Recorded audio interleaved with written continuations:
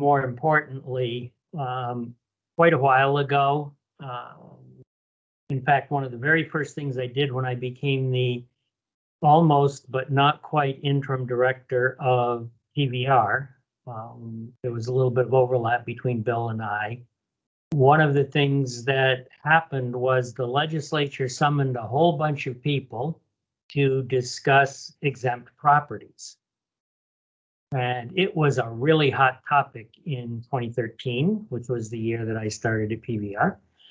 And the reason was, of course, I don't know if this will come as a surprise to anyone, but the legislature felt they were short of money for the education fund. And someone had gotten into their head that they ought to look into all the properties that were claimed to be exempt around the state. Good idea, worthy of a topic for the legislature to address.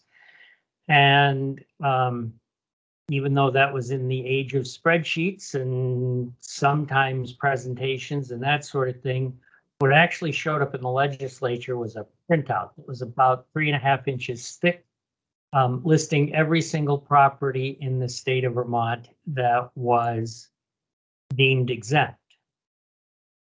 And like all good legislators, the first thing that they did was go to their town and look at all of the properties that were claimed to be exempt in their town.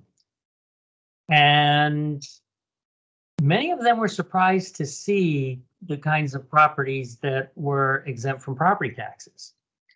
So as a result, they insisted on an annual detailed report on exempt properties.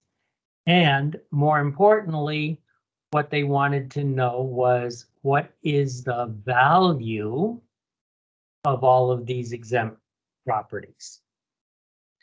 And that's why, as a result of the adoption of 3802A, Title 32, VSA 3802A, you now have the privilege of trying to figure out assessed values or insurance values for properties that are actually exempt and don't get taxed, because the legislature wants to know the trend on exemptions. So for those of you who don't know, PVR puts out an annual report. It includes information on every topic related to assessment. Obviously, its primary purpose is to talk about the equalized value for school tax purposes, but there are reports in there about current use. And if you dig a little bit deep into some of the supplemental information, you can find out about the exempt properties in Vermont. I didn't produce a list, but you can go and check and see what other towns around you have for exempt properties. But I did grab these statistics, which are the totals. So last year there were 11,017 exempt properties. This year, which would technically be the year, the 2023-2024 data, because the report is published in January, there were 11,034 exempt properties, so it increased by 17. That's not too bad. Of those 11,034 properties, as listers, you collectively created an assessed value for 9,950 of them. That's very good. For those that you didn't do assessed values on, they used the insurable replacement value for 939 properties. And I'm assuming that UNDET val is undetermined values. So out of 11,034, only 145 properties don't have their value associated with them. But I found it fascinating that of the properties that are exempt, the value as determined by you folks is just a little over $10 billion. And that's against a listed value on your combined grand lists of $94 billion. that means that 10% of the value of the total grand list is actually exempt from taxes, which I find somewhat interesting. More interesting is the fact that the 10% of value is spread across a minute percentage of the total number of properties in Vermont. I'll probably get this number not quite right, but my recollection is there are about 337,000 parcels in the current accumulated grand lists, of which 11,000 are exempt, but they represent 10% of the value. Now, I understand that Chittenden County is a huge problem there because just in the Burlington area, we have UVM, Champlain College, and St. Michael's College, which collectively probably represent a not inconsiderable portion of that total exemption. Add in all the hospitals, that number gets pretty big. And then everything else that has some level of exemption. So it's important to keep track of that. It's important to be aware of the consequences when someone asks you to determine that their property should be exempt from taxes. There are obviously properties that really ought to be exempt for the purposes that they serve, but keep in mind that there's a lot of exempt value out there. All right, so if you want to dive deeper into property tax exemptions, then you're going to go to Title 32 and look at Chapter 125. And that starts off with Section 3800. And at least as to part of that, hang on a minute, the air guard is flying a Black Hawk over my house. There we go. In that 2013 legislation that they adopted, one of the things that they did was express the purpose for why the exemption statutes exist.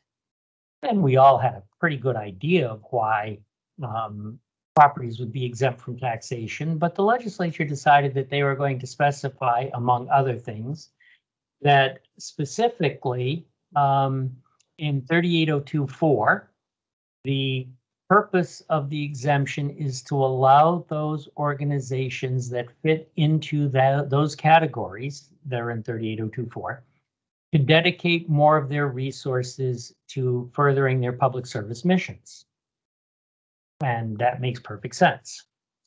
So the key words that we'll deal with today in 38024 are public, pious, and charitable. I think those are fairly easy words. You can look every one of them up in the dictionary and they have a specific meaning. And then it comes down to you folks when you're presented with the question, is this property exempt for typically public or charitable uses, although there are some questions around pious uses also. And so in a minute, you're going to see there's not a lot of guidance in that statute. Fortunately, there is more information in 32 VSA 3832, which talks about the limitations on exemptions. And we're going to look at both of those statutes in some detail. And here's the first one, 32 VSA 38024, which is broken down into a series of subtopics. A practice of the legislature to mush things together. If someone had asked me, which they did not, I would have done this as a list, not mushed together in a paragraph. And I might have combined some of the elements of 38, 32, and this together, so you don't have to go looking in multiple places to figure out what the rules are. But that said, this is how it's done. And so the first category of exempt property are the real and personal property granted, sequestered, or used for public, pious, or charitable uses. Okay. Interestingly, there's a subset. You would think that pious would cover churches, I would at least, but there is a completely separate subset for that identifies real property owned by churches or church societies or conferences. And remember that requires both. It has to be owned by the church society, or the conference, and it has to be used as a parsonage, and personal property therein used by ministers engaged in the full-time work in the care of the churches, their fellowship within the state. And that's a lot of words. 3 years ago, 4 years ago, I had a great question asked by one of the listers who was attending this program. And the lister's question was this: there is a church in our town that has a parsonage associated with it, no minister. They rent the property to a family at below market rates to maintain the church's mission of helping people, and they want that to be exempt as a parsonage. Well, parsonage technically isn't used for pious purposes. It is owned by a church, so we fit the first part. But my suggestion was to look carefully at the second part of the statute here: and used as a parsonage by a minister engaged in full-time work in the care of the churches. It didn't really work. There might have been other reasons that they might have looked into making it exempt, but specifically under 32 VSA 38024, it doesn't really work. More interesting, what happens if the parsonage is in fact occupied by a minister who doesn't work full-time for the church? Again, it doesn't meet all the words in the statute. And remember yesterday when we talked about how one reads a statute, not only do you give the words their ordinary meaning, you do have to try to avoid absurd results, but you have to give effect to every part of the statute. So you can't stop reading after you get to the words real property owned by church or church society and used as a parsonage, because it goes on to say also used by ministers engaged in full-time work for their fellowship. So I don't know what the town ultimately did, but I did my part of pointing out what the words in the statute meant, and whatever they chose to do, I'm sure it was the right thing. So let's take a look at the third category of exempt properties under the subpart 4, and that's the real and personal estate set apart for library uses and used by the public and private circulating libraries, open to the public and not used for profit. One's not too hard. Fourth category, lands leased by towns or school districts for educational purposes, and lands owned or leased by colleges, academies, or other public schools, or leased by towns for the support of the gospel. The leased by towns for the support of the gospel probably comes from a very long time ago.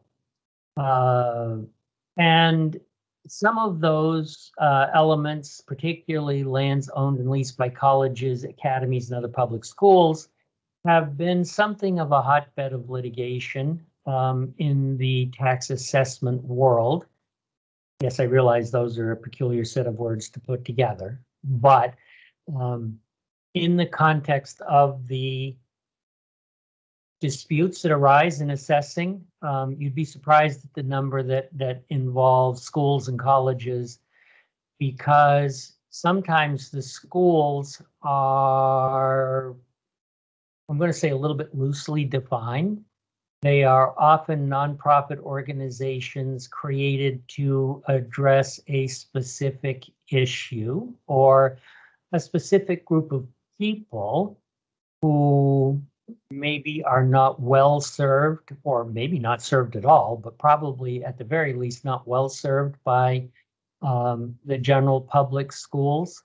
And so some of the special programs for people with visual impairments, hearing impairments, and other issues of those kinds often show up in a request for tax exemption.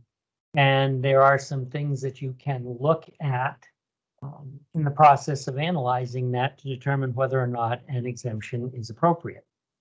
Now, I didn't highlight the fifth category because it really doesn't apply anymore.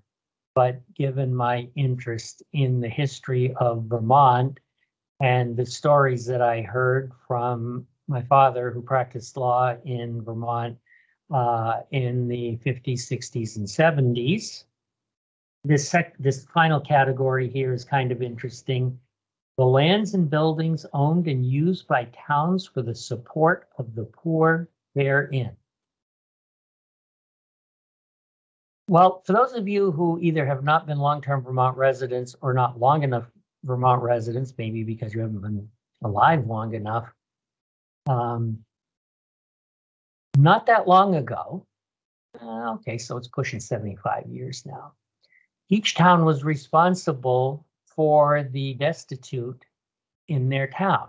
There was no state agency that dealt with human services. There were no food stamps, there were no SNAP programs, there was no Medicaid. There were literally no state programs to take care of people who had fallen on unfortunate circumstances, and it fell to each town to do so. So if you're wondering why there is a road, street, class 4 road, terminated road in your town that is referred to as Poor Farm Road, well, the reason is because, in fact, there was a farm on that property that was used to raise food to help feed people who didn't have enough food. And as bad as it sounds, according to my father, I'm old, but I wasn't alive long enough to actually know this was going on.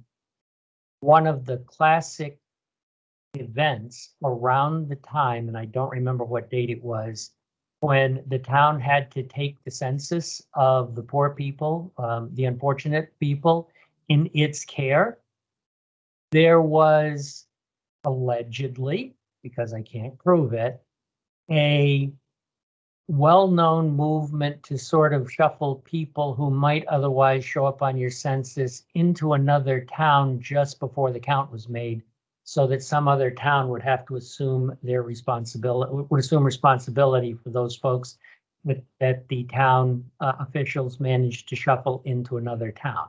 I have no idea if that's true or not, but I certainly heard that story several times, and actually from a couple different people. All right, so what is interesting is there are specific statutes that talk about limitations on exemptions, but it was found necessary to drop a limitation on exempt properties into this specific section, and notice that it applies to lands owned or leased by colleges, academies, and other public schools are not exempt if the buildings are rented for general commercial purposes, nor to farming or timberlands owned or leased. But then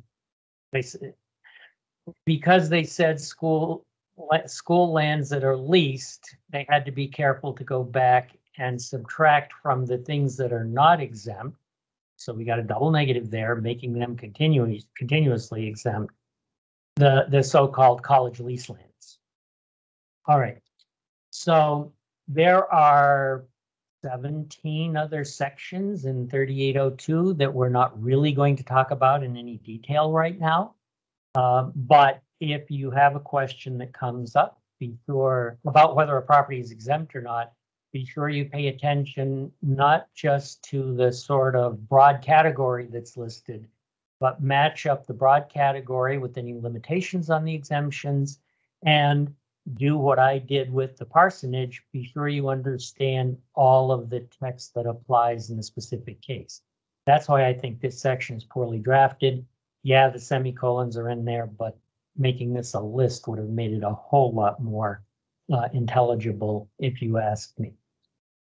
All right, so I mentioned that 32 VSA 3832 identifies limitations on the potential exemption of property for public, pious, and charitable uses. This is one of those statutes that you want to read very carefully, because while it was drafted and it is grammatically correct, it is grammatically challenging, if you ask me. So the opening sentence or the opening clause of the paragraph of 3832 says the exemption from taxation of real and personal estate granted, sequestered, or used for public, pious, or charitable uses, and here's the key word, shall not be construed as exempting. Okay, so we're not going to exempt. And subparagraph 2, real estate owned or kept by a religious society, the limitation on the exclusion from the exemption, this is why I think this is a terrible way to do this, other than a church edifice, a parsonage, the outbuildings of the church edifice or parsonage, a building used as a convent, school, orphanage, home, or hospital, together with the land adjacent to any of the buildings named in this subdivision. It may be used as a parking lot, provided it's not used to produce income. Now, notice how poorly constructed that particular sentence is, because we assume that not used to produce income only applies to parking lot. But punctuation doesn't really work there. We assume that lawns, playgrounds, and gardens are meant to be modified by that other than, resulting in lawns, playgrounds, and gardens being qualified as potentially exempt property as long as it's owned or kept by a religious society. But again, not a model of great clear drafting, grammatically correct, but not a model of great clarity, particularly for people who have not had the advantage of dealing with the way statutes are written in the regular course of maybe their employment or their life. Another one of my particularly favorite sections, mostly because I had to have people explain this to me several times because I just didn't get this when I was at PBR. So, the exemption from taxation of real and personal estate granted, sequestered, or used for public, pious, or charitable uses shall not be construed as exempting real and personal property of an organization when the property is used primarily for health or recreational purposes, unless, oops, okay, so some of these properties are in fact exempt. 1, the town or municipality in which the property is located so votes at any regular or special meeting duly warned therefor. So town meeting has to approve this. Then we get the and except for the following types of property. So following the flow, I went to Catholic school, so sentence diagramming is embedded in my very psyche. The exemption doesn't apply for real and personal property when used primarily for health or recreational purposes, unless 1, you vote for it. Now, we've got an and except. What I believe they mean is, you don't have to vote for this, but it could be wrong, and except for the following types of property, which includes, and this was the one that got me, real and personal property operated as a skating rink. Why? Because several of the skating rinks around the state are not actually owned by a municipality or operated by a municipality. They are owned and operated by not-for-profit organizations who work closely with the municipality and the schools. And someone said, well, these multi-million-dollar facilities ought to be taxable. And the legislature said, no, we're going to exempt under the exclusion from the under the limitation on the exclusion from the exemption properties as long as during each calendar year the facilities provide support for local public schools for officially recognized by the Vermont Principals Association.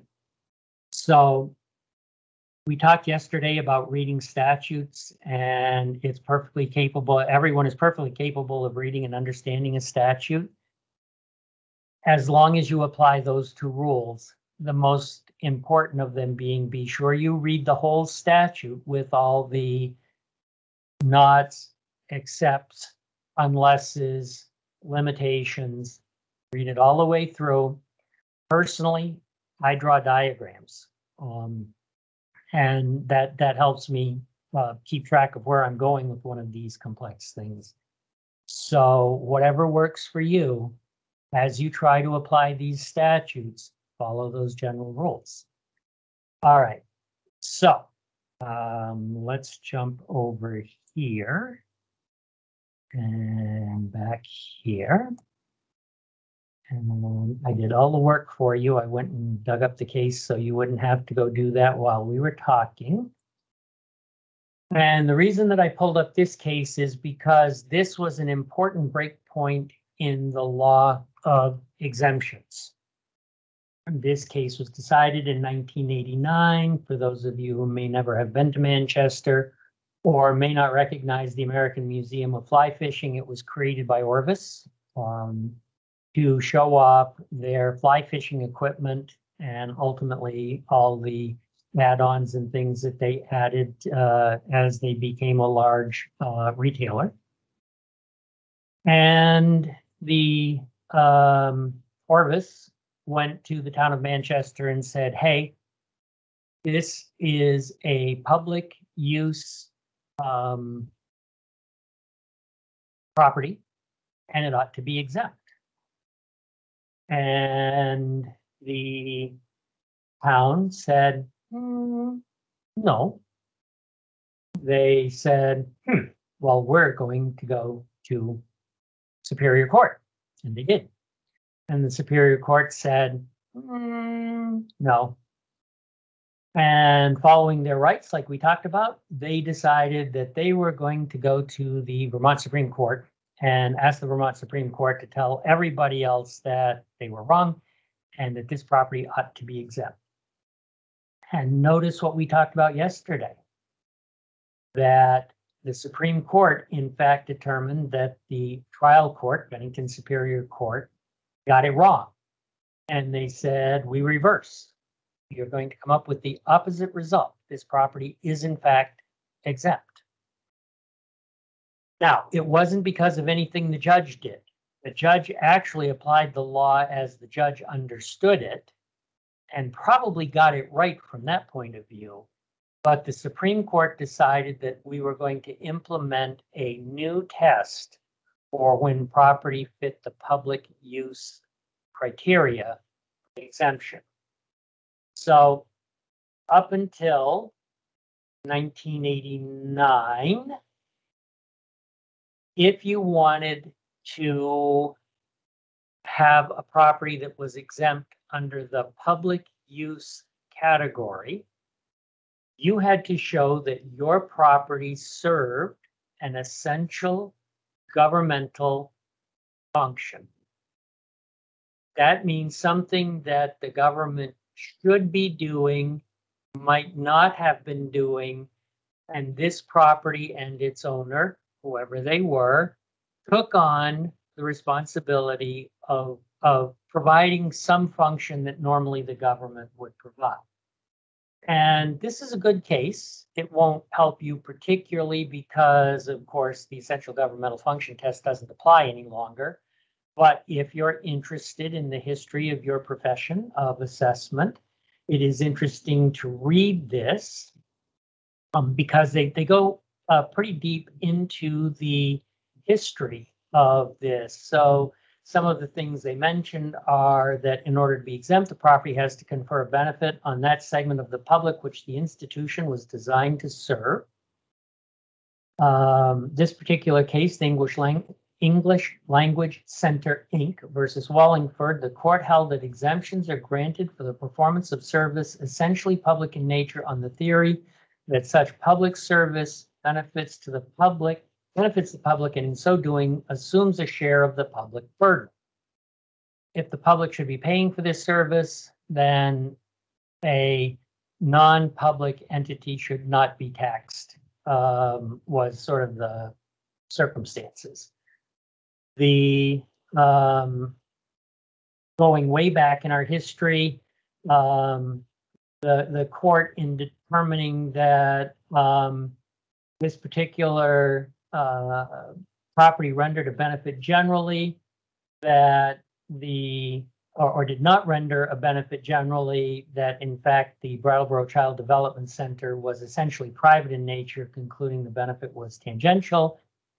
It essentially said that, look, throughout the history of Vermont, the government has supported schools and churches. And that was true for years and years and years. Every one of you had in your town land that was set aside, could never be sold, and was rented for the support of the gospel in Vermont. And if your town was settled before 1789, your town had, before 1776, your town had set aside land that belonged to the Society for the Propagation of the Gospel in Foreign Parts, and was rented out to support the Episcopal Church's missionary. So the trial court said, well, fly fishing's interesting, but promoting fly fishing isn't really a governmental or public purpose, so you're not exempt. And then the court went along and said exactly what we talked about, which was that we're going to gather the intent of what was meant by taking the whole and every part of the statute, the subject matter, the effects, the consequences, and the reason and the spirit of the law. And we're not going to construe a statute in a manner that defeats the purpose of it. That doesn't make any sense. So the court basically said, look, we're going to change the rules. Not really, but a little bit. Instead of looking for an essential government purpose that this property takes on, we are going to look for three things. And you don't have to try and read this mess as I tried to highlight it, probably with too much coffee in my system because it looks a little shaky there. Instead, what we're going to look at is this. If you want an exemption, your property has to be dedicated unconditionally to public use. The primary use must directly benefit an indefinite class of persons who are part of the public, and must also confer a benefit on society as a result of the benefit conferred on the persons directly served. And then the throwaway and the easiest one in the whole world, the property must be owned or operated on a nonprofit basis. All right. So, there are some hard concepts in here. This one isn't so bad, owned on a not-for-profit basis. I am going to caution you against one thing. When I was at PBR, we got a number of requests from listers, town managers, and folks asking for help to decide whether or not some borderline case was in fact entitled to an exemption. And one mistake that people often make is when it says the property must be owned and operated on a not-for-profit basis. A lot of people think that means it has to be owned by a corporation that is designated as a 501c3. And that is not the case. The designation 501c3 applies to taxes. And that an entity that meets the requirements for a 501c3 designation means that the donations that they take in are not taxable income. It also means they're probably that they are in fact a not-for-profit, and they also meet about 36 other criteria. The application for 501c status is pretty impressive. But you can have a not-for-profit entity, and there are many of them throughout this state, that are not 501c3s, 501c4s, or any one of the other 501s that the Internal Revenue Service recognizes. So don't fall into the trap that, no, you don't qualify for an exemption because you're not a 501c3. That's not the issue. What you need to get is their articles of incorporation from the Secretary of State. They should have provided you with them when they applied for tax exempt status.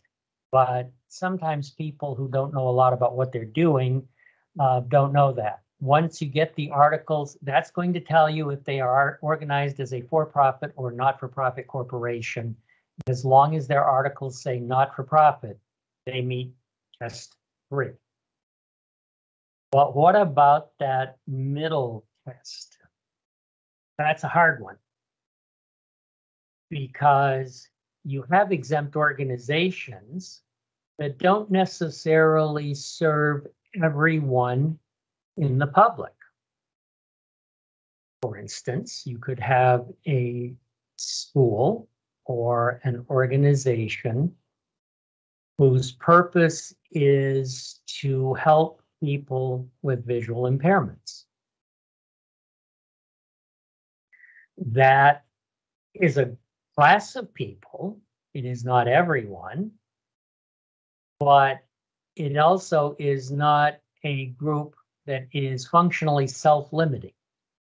As long as they serve any person with a visual impairment, they probably meet the requirement for indefinite class of people. And the reason I say that is because of this quote that I put up from the Rutland County Parent and Child Center versus the City of Rutland, which points out that when you're looking at definite, indefinite class distinction, the question is, you have to show that the sort of the total scope of the people who might use this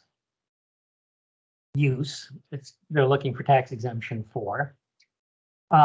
They can't belong to an exclusive group, but private uses,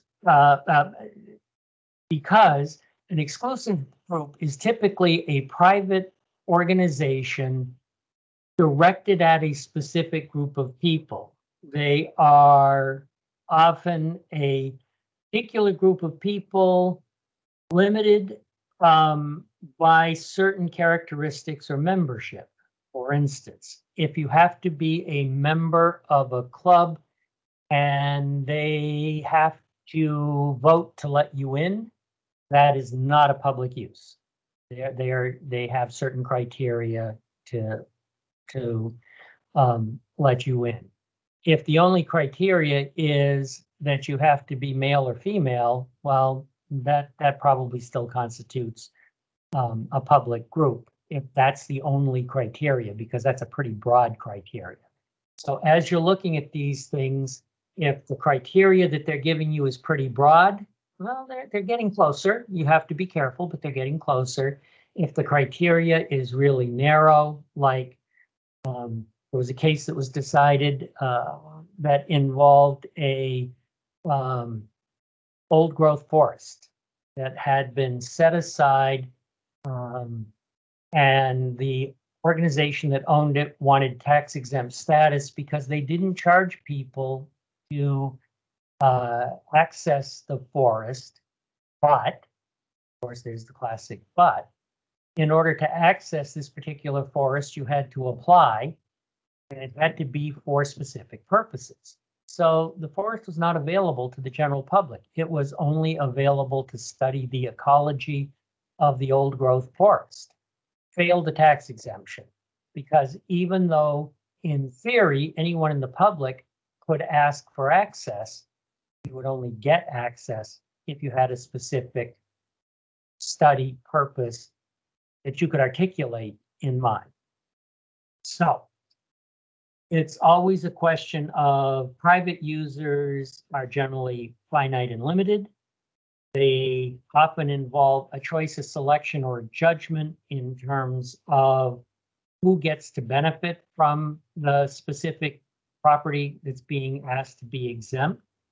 And so that's the primary criteria you should be looking at.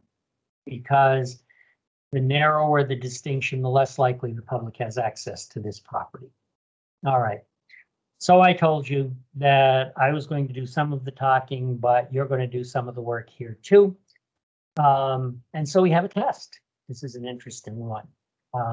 You already know the law because I've mentioned it once already, but I'll give you a hint what the law you're going to apply is. And you're going to apply those clear and easy rules that we all understand about exemptions to determine if a property is exempt from property taxes. And here are the facts that you have to go on. All right. A college owns several buildings in this specific municipality. Some of those buildings are used for education, but one of the buildings is leased to the state of Vermont for non-education purposes. Should the building that's leased to the state of Vermont, an exempt entity, be exempt from property taxes?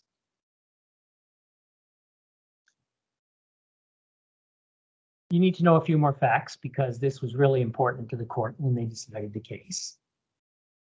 About a third of the building space is used for storage, and it happens that this is the building that hosts the telephone system that serves the school. So some of the rooms in the building are set aside for technology purposes, for phone and internet use. But the rest of the building is leased to the state.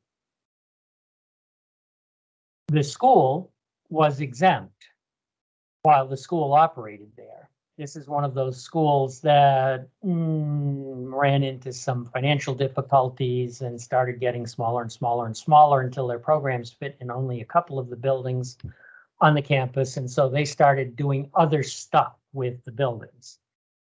But leading up to the question, is this property exempt or not? The structure of the building and the space didn't change.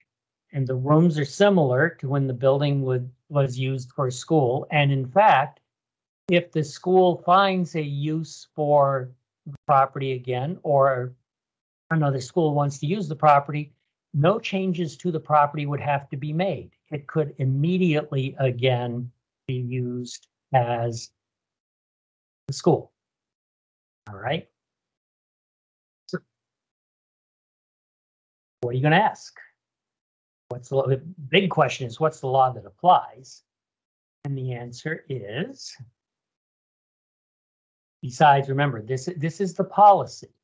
What we're trying to do is be sure that organizations that are exempt, this is a college, so it's exempt, 38024, to allow these organizations to dedicate financial resources to furthering their public service missions.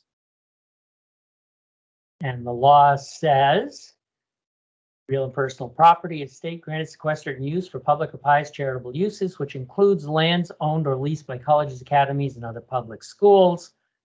Oh yeah, well, there's this other provision down here. The exemption doesn't apply to the lands or buildings rented for general commercial purposes. Well, wait a minute.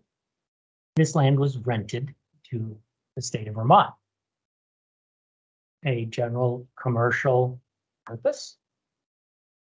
So what do you think? I know what the outcome is. I know what the Supreme Court said. I know what the municipality did. Some of you may too. If you happen to be from this specific municipality and you recognize this case, don't underestimate, don't toss this out until we get some other folks out there. So we've got our first answer, which is the rented property would not be exempt, but wouldn't the state pay a pilot payment to the town where the building is? No, the pilot wouldn't apply in this case because the state doesn't own the building. The school still owns the building. The state just leases it. So it would, as far as I know, pilot only applies when the state owns the building in the town. So we have one not exempt. Do we have other votes for not exempt or exempt? Ah, very good. We have someone who said, well, maybe what we should do is tax the rented portion of the building and leave the school, the exempt part, not exempt. Oh, and we've got an exempt. We've got a rented part is not exempt. This is great. I love it when people participate. The first time I tried this, it was in a live program, and the entire audience sat there and stared at me. So I really appreciate the fact that you folks are contributing here.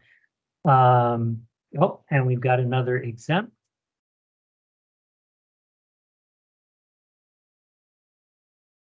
Do we have anybody else that wants to throw in a response here? Ooh, the exempts are winning. At least if you all were on the Supreme Court. I see a 3-2 decision here.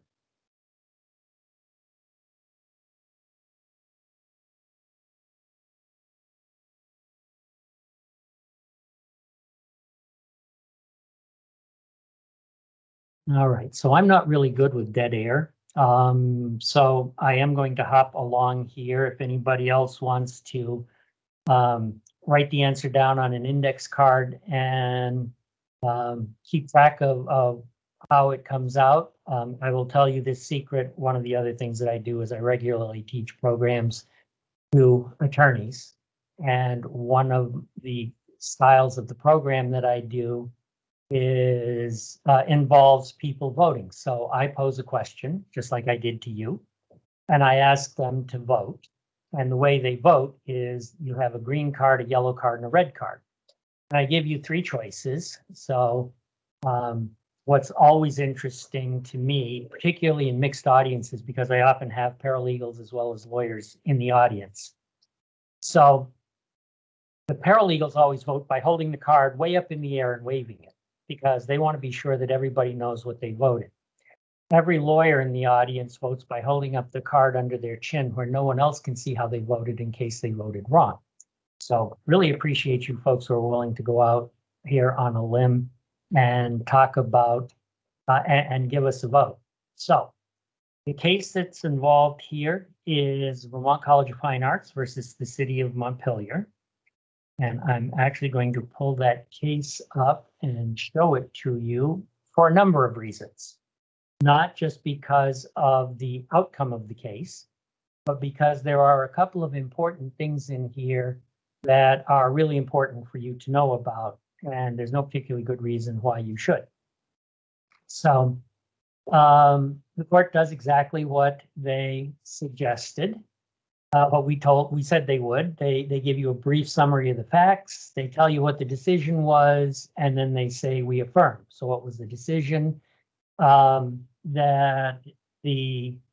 me go back one step. This is one of those cases where there was no trial. The parties settled on the facts, told the court they agreed on the facts, and filed the motion for summary judgment that we talked about. Then the court ruled. And the court ruled that, first of all, the college failed to follow the correct process. And second, the property wasn't exempt anyway. So what are some of the things that you can learn from this case? Okay, so here's the first one, and it has nothing to do with assessments. Notice that the key player here is not even an assessor or a lister, but it's the city manager of Montpelier, who felt compelled to reach out to the College of Fine Arts president, tell him that the determination was coming, that the property would not be exempt. And then, interestingly, the city manager gives legal advice. Technically, tax exempt status cannot be grieved, but practically we would have until, say, July 1 to reach an accommodation. Well, that's wrong. Flat out wrong. We gave them bad advice and they followed it, resulting in an entire discussion here about how there is an administrative process with grievance to the listers, appeal to the Board of Civil Authority, and then you can go to court. But the College of Fine Arts, apparently relying on what the city manager told them, said, no, we're going to skip that whole process. We're just going to go to court, file what's called a declaratory judgment action, and ask the court to declare our rights regarding this. And so the Supreme Court said, well, that's wrong. That the Board of Civil Authority can rule on questions of tax exempt status, and the college should have exhausted the administrative process before going to court. So, first takeaway from this case, don't give people legal advice. Tell them to talk to someone who can explain their rights to them. Particularly, don't give them wrong legal advice. All right. Just for your information, the Supreme Court continued on by saying that it's clear that the listers or the city assessor has the responsibility to determine if the property is tax exempt in the first case. You can the property owner, of course, can challenge through grievance and Board of Civil Authority, but it is always up to you as listers or assessors in the first circumstance to determine if a property is tax exempt or not. And then, of course, the Supreme Court did what they're absolutely famous for. If they don't like the case, they would have stopped right here and said, because the city didn't follow the correct administrative procedure, there's no jurisdiction to hear this case. Case is thrown out. Yeah, but we kind of want to tell people what the right rule is here. So even though, nevertheless, the whole case isn't here properly, we're going to tell you what the law is. And they did. And the city, Montpelier, argued that there's no public use here because it's an educational institution.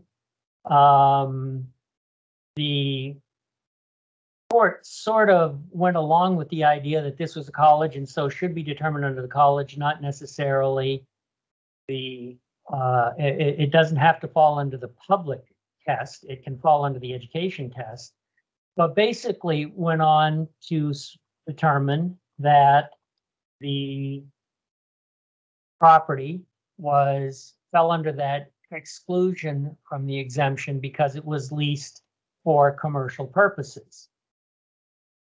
And the reason that they found that was interesting because I happened to have been at PVR when this happened, and I happened to have seen the lease.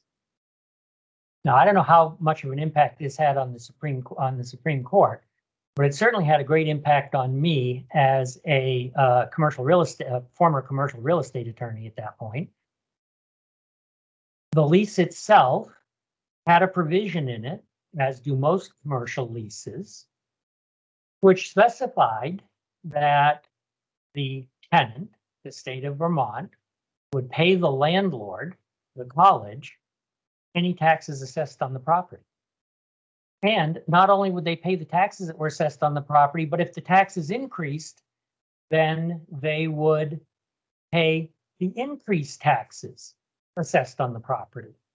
If that is not a commercial term that suggests that no one thought this property was exempt, I can't think of a better piece of evidence to prove that. So that was the issue with the Vermont College of Fine Arts situation. All right. So that was good. All right. Let's do another exemption question. This one's fun too. But this isn't a real case. I made this one. So there is no right answer here. There is we had a question. What did the state sell? How is it commercial? The state didn't sell anything. The state was using the property as storage and to host backup systems, because for those of you who know Montpelier, the College of Fine Arts is up on a hill and well out of the flood zone. And that's where the state maintains one of its remote backup sites. Remember, commercial doesn't involve just sales. Commercial involves anything where the purpose of the transaction is to make money. And the college here was definitely in the mode of making money.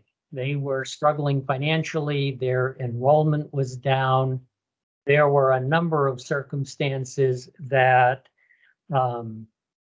meant that they had to find alternate streams of income to keep their operation going. And so they leased the property for non-education purposes, which is where they ran into an issue. An interesting question, if you analyze some of the exempt cases, if the landlord and the tenant share a mission, even though the property is leased by one to the other, it may still qualify for an exemption. The question is, how close do they share the mission, and how do the exchange of resources work? But don't assume commercial means sales. Commercial means anything where the purpose is to make money. All right, back to my exemption question. So this is a good one. I'm going to tell you in advance, I don't know the answer either. I have an idea of what I would say the answer was, but I'm not a lister. I'm not an assessor. I am not a judge, never will be a judge, because no one's ever going to ask me to be a judge.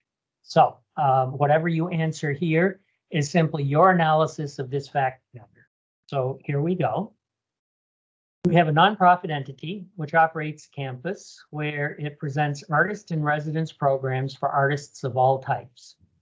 They actually have two programs in operation. There's a program for established artists who can apply and are invited based on creating a mix of artists to inspire each other. So my contemplation here would be that you would have people who paint and draw and write and create visual arts, maybe fabric arts, anything that represents an artistic element. And the idea is you get people of different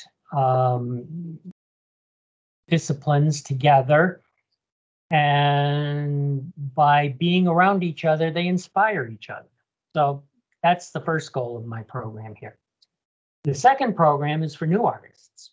Anybody can apply, and you don't submit portfolios, you don't do any of that stuff.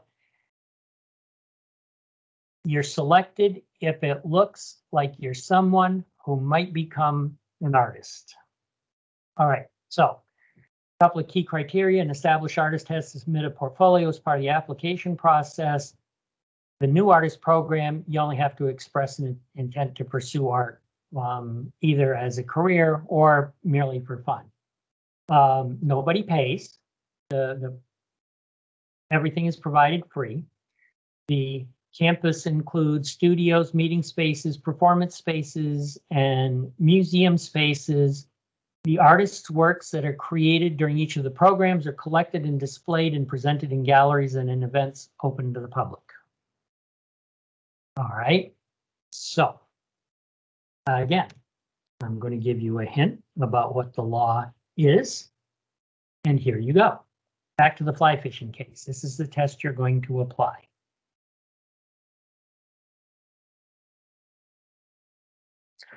So what do you think? Does my artists colony qualify for an exemption or not?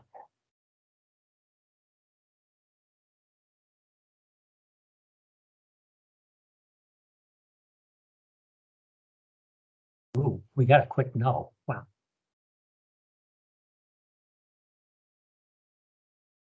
I won't be opening this in Westmore.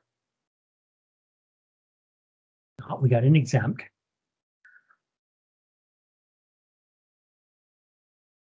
All right. So one not exempt, one exempt. Oh, two. We got another exemption.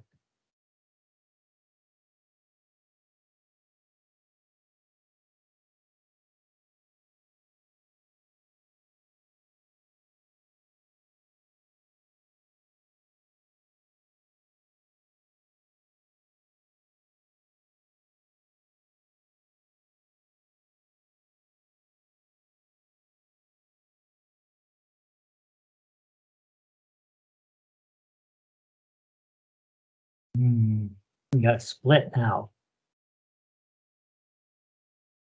We got to get one deciding vote. It's 2 and 2. Oh, 3. If it were the Vermont Supreme Court and they voted that way, I win. My artist's colony would qualify for an exemption.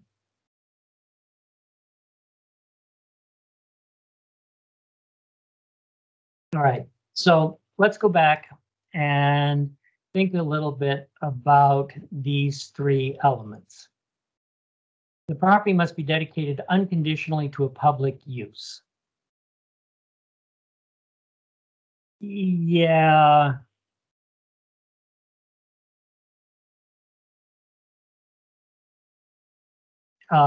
Okay, so good analysis there. If the Secretary of State's office lists the owner as a nonprofit, it does confer benefit on society, and it would be public as far as anyone can apply, just like a college.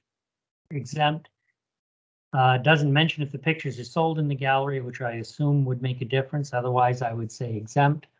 All right, so I think I agree that this property probably meets the first test, dedicated unconditionally to a public use. We know that as time has passed, the encouragement of the arts has become a significant element in the public world. Governments encourage arts. Governments encourage entities that encourage arts. So I would give them the public use. I did say it was operated on a not-for-profit basis, so the owner is a not-for-profit. And it all falls down to this one. Directly benefit an indefinite class of persons who are part of the public and confer a benefit on society as a result of the benefit conferred. And frankly, I'll tell you where I came down on this when I was analyzing it, though, as I said, I don't know this is the right answer. I would have said exempt. And the reason for that is because based on my somewhat limited collection of facts here, most of the building is more public directed than private directed. Yes, there is a problem. And for those of you who said not exempt, you have a very good reason right here, which is the established artists who have to submit a portfolio as part of the application process, and they have to be chosen.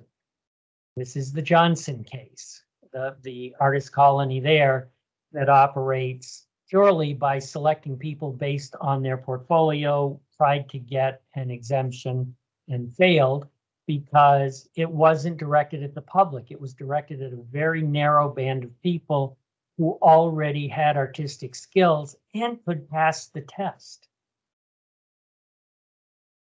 So those of you who said not exempt, if this is what you were focusing on, you're absolutely right.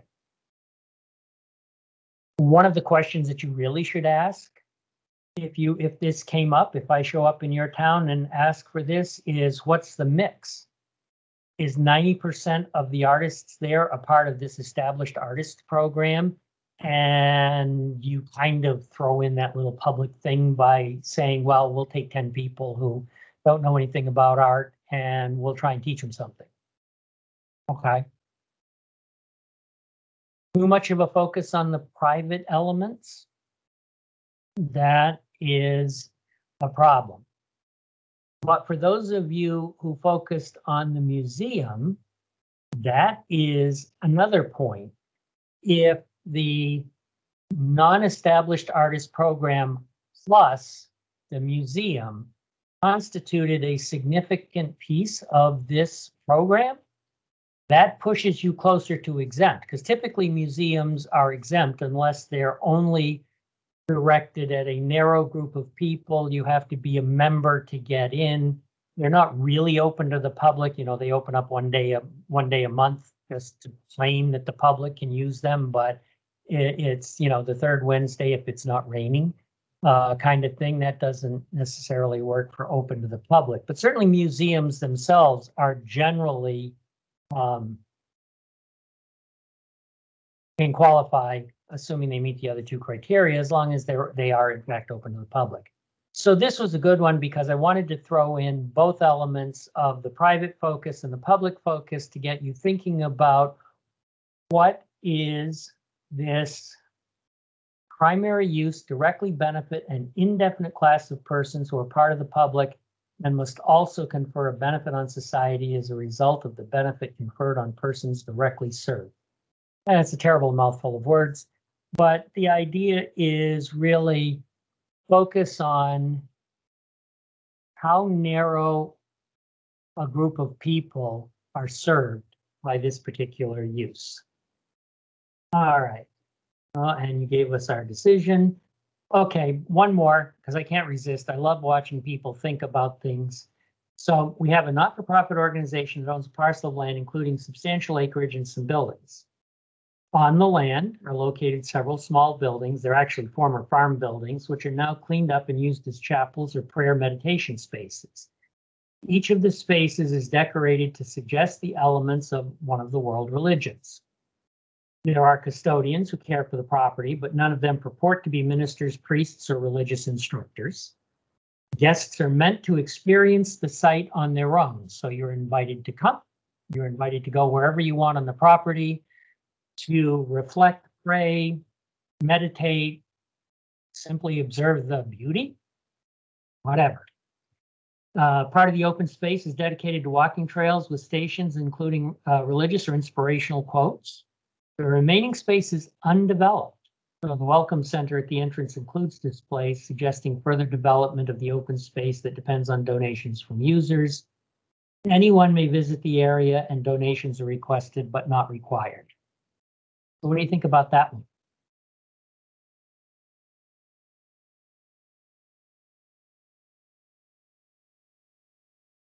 So we have a quick not exempt.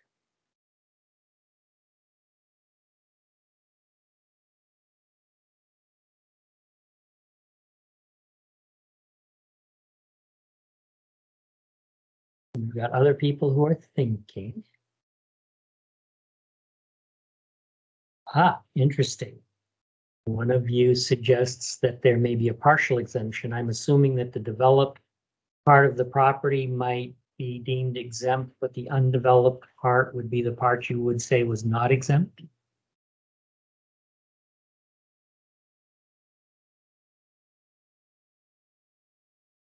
I got that right.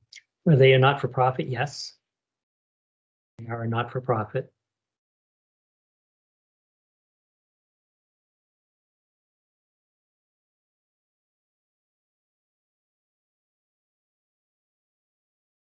You're all going to be great lawyers. We got a not exempt, an exempt, and a partly exempt. Every possible answer.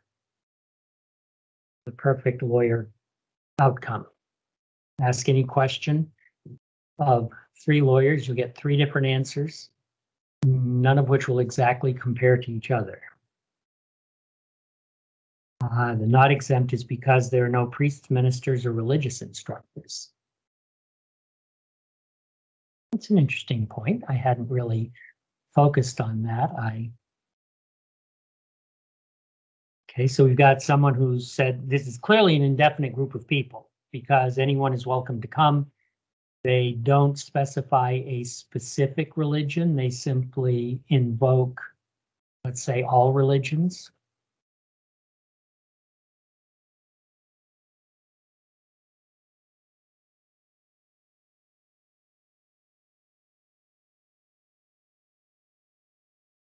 Well, to be honest, I didn't really know the answer to this one. I would be inclined to vote for exempt. I think it could fit the public use test. Interesting question. How would they pay taxes if they were required to? Well, we bump up those donations. My inclination would be that this would fall not under the church exemption. So if we go way back here, it's not in the green because it's clearly not owned by a church, church society, or conference. But I think it could fit under the definition of pious. And that's where I was going when I created this structure of facts, which is pious doesn't necessarily mean a specific religion. Vermont has a long history of public support for religion. There was the original lease lands were set aside for worship. The first settled minister in the towns that were created under the Wentworth grants. So the first minister that came and settled in town would be given a grant of land to support the minister. I would give this one an exemption. I think it fits, but I'm not unsympathetic to the people who said not exempt, probably because it fails to identify any specific religion, so it clearly doesn't fit under the church exemption. All right, so, and of course I threw in the big piece of land, not under development at the time, because I wanted to lead into this case. And I apologize every time I do this program to this poor man. I don't actually know how to pronounce the name, but I'm going with Zolotov versus the town of South Hero. And this is a fascinating case. The taxpayer owned 9.9 acres with an 11,500 square foot garage used exclusively to store and repair classic automobiles. What's the hook that potentially makes this exempt? There is a separate museum on a different piece of land where a subset of the automobiles are displayed. I think Case mentioned that the person owned about 40 cars, and at any given time, 6 or 7 of the cars were on display in the museum. The taxpayer's claim was that because the garage supported the operation of the tax-exempt museum, the garage and all 9 acres were exempt. The municipality asserts that the garage itself doesn't meet the fly fishing test and is therefore taxable. And I asked the question of who won and why, and I'm going to tell you because I pulled up the case for you. And there we go. So interesting. Again, this was a summary judgment case. There was no reason to try the facts. Everyone knew exactly what the facts were. The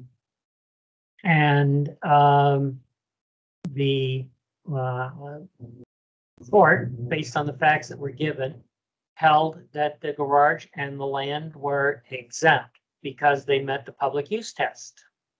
The town appealed and went to the Supreme Court, and the Supreme Court goes through a very detailed recitation of the facts. I highlighted this because I thought this was an interesting point to raise. The town pointed out that at one point, the owner of the property had never applied for and obtained permission to operate in the state of Vermont. So although they were operating as an entity, they didn't have permission from the Secretary of State's office. They hadn't registered with the Secretary of State's office. And so they shouldn't have been entitled to a tax exemption. And more importantly, the town argued exactly as several of you did, which was, well, the undeveloped land doesn't do anything to support the museum. It's just there. So the whole 9.9 acres can't be exempt.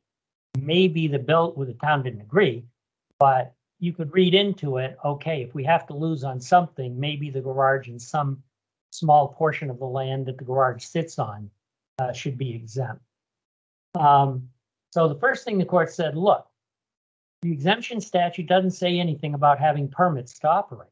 It doesn't include zoning permits. It doesn't include any of that as an element of whether or not the exemption. And so we're not going to read those requirements in. One of the other potential defects with the Zolotov property was there was a period of time which they did not have the appropriate permits to operate the garage.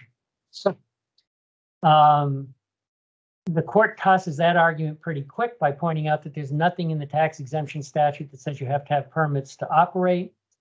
The court says, look, our history has always been if a property is in support of and operates in conjunction with an exempt property, it can qualify for an exemption.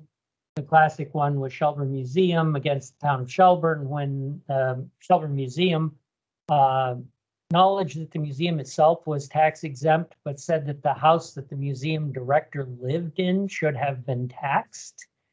And the Supreme Court said no.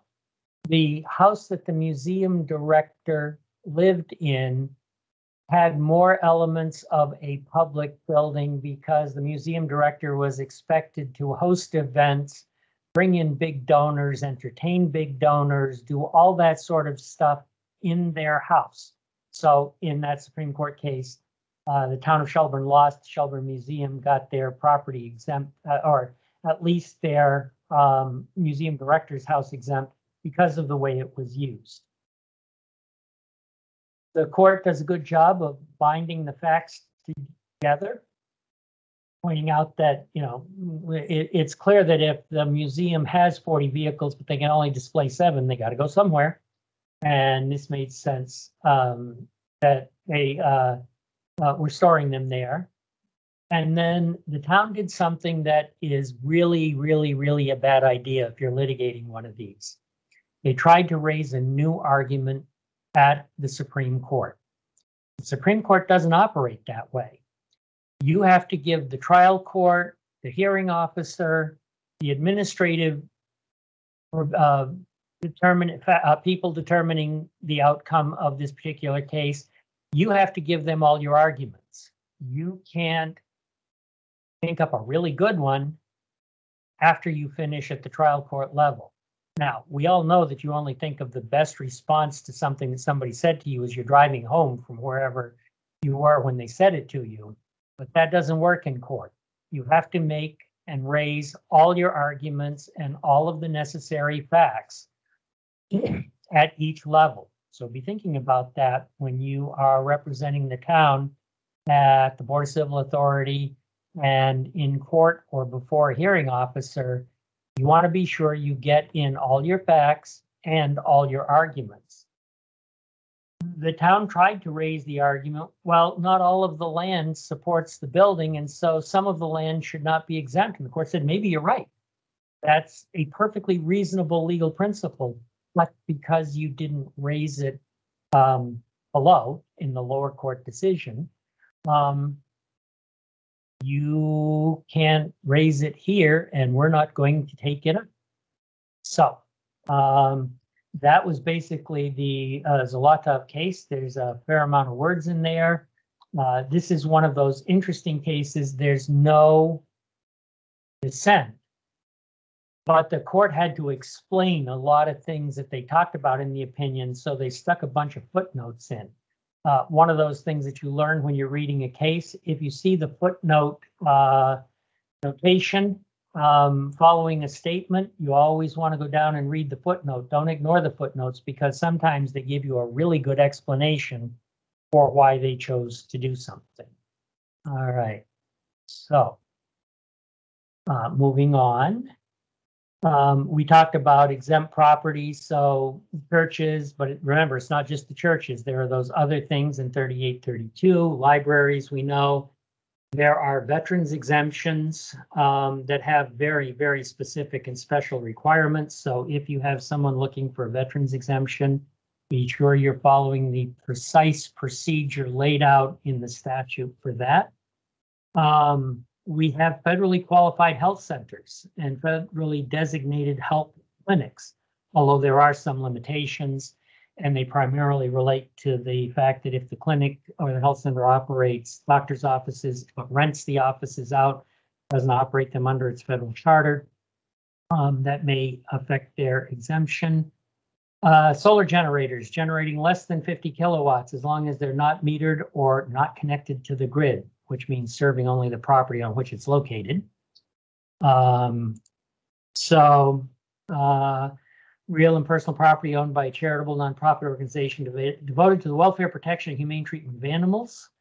And then the new one that I mentioned yesterday when we were talking about statutes, real and personal property owned by a Native American tribe that meets the recognition requirements in 1 VSA Chapter 23, and property owned by some collateral organizations that are directly related to the Native American tribe. And I apologize for the quality of this. Paste, drag and drop, and running it out didn't do a great job of creating this slide. But be aware that in Chapter 25, after they deal with the exemptions and the limitations on exemptions, there are a specific list of exempt properties, including things like college, university, not so much fraternity properties anymore. There are exemptions for airports. I'm going to mention this exemption for a hotel because I think it is so cool that it's in there.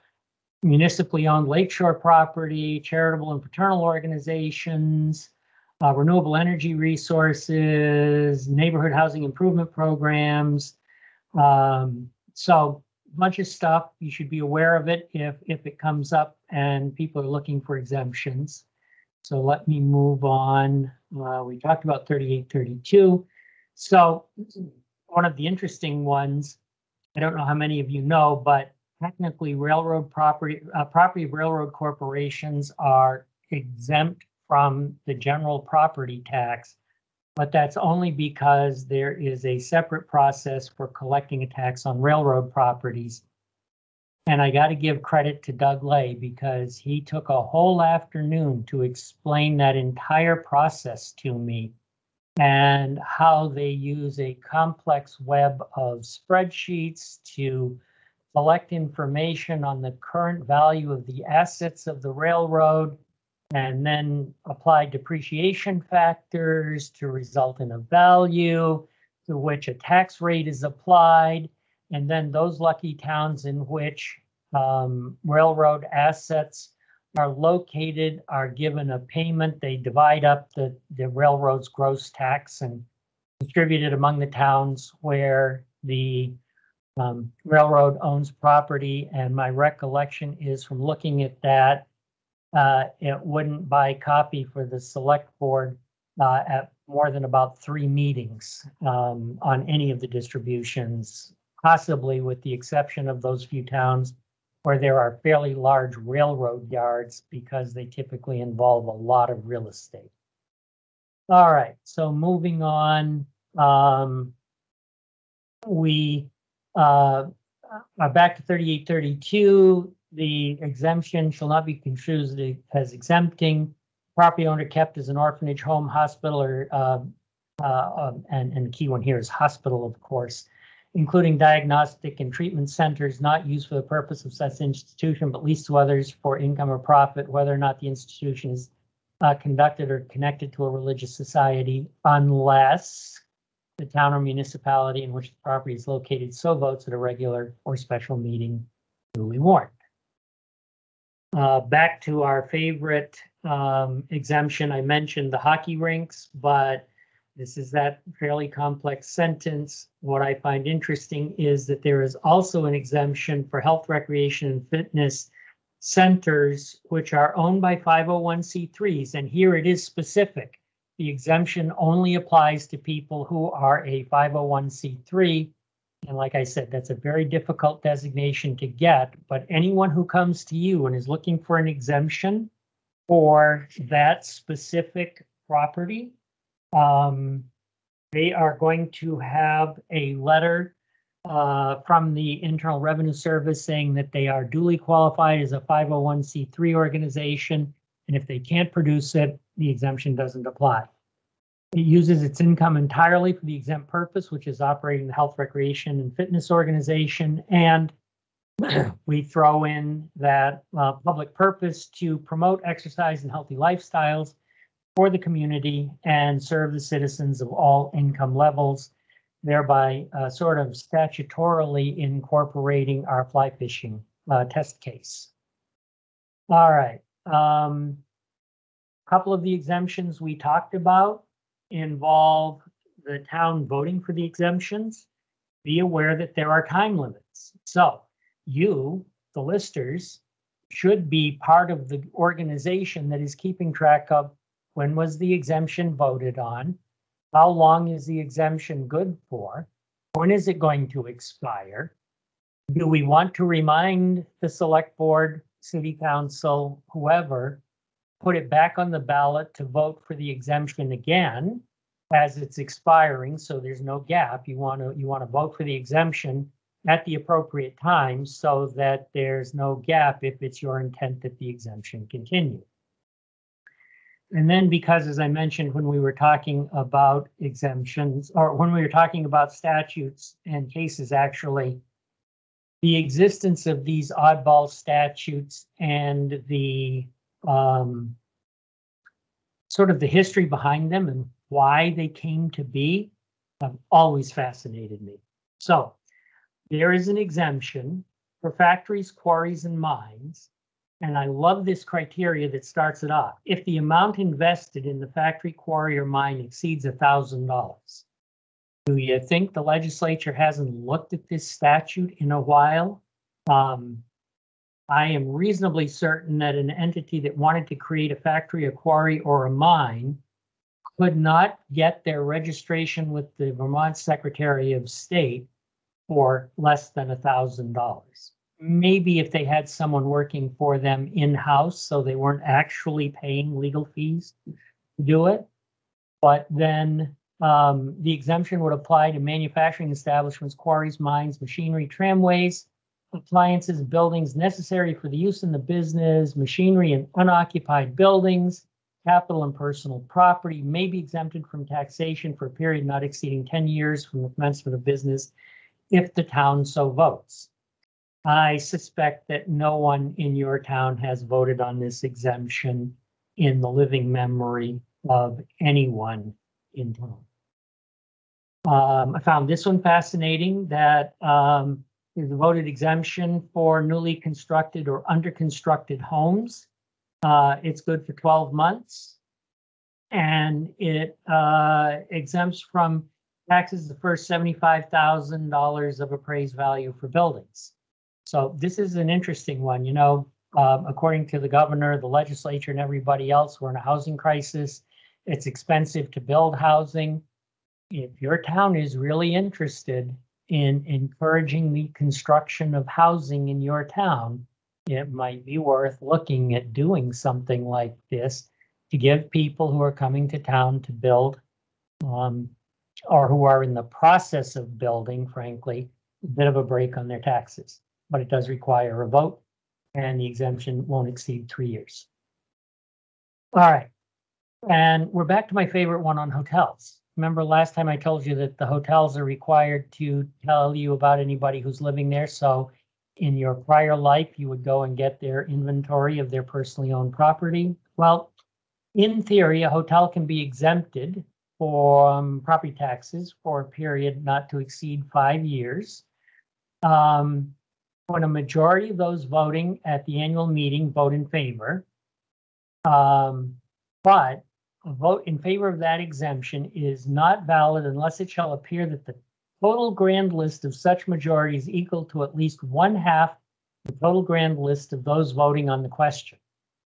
So I suppose in a town meeting 100 years ago, when almost everybody who lived in town was at town meeting, and we all knew what everybody's property was worth, you as one of the listers, or the town clerk, or the town treasurer, or someone would be able to say that, look, the majority who voted for that, yeah, you know, so Joe's farm and Ellie's farm and the back road farm there, well, together they represent at least 50% of our grand list. So since the three of them voted for this, we met that test. But when the majority of those voting on the question of the exemption at a special meeting vote in favor thereof, the vote is not valid unless it shall appear that the majority is equal in number to 1/3 of the total number of legal voters in the town, nor unless it shall appear that the total grand list of such majority is equal to at least 1/2 the total grand list of those voting on the question. I'm going to guess that as listers, you will never be asked to assess this particular exemption. But if you are, remember to bring your calculator to the meeting. All right, so we are at the end of this session. It is 2:33. I did pretty good, came pretty close. Let's take a 10-minute break.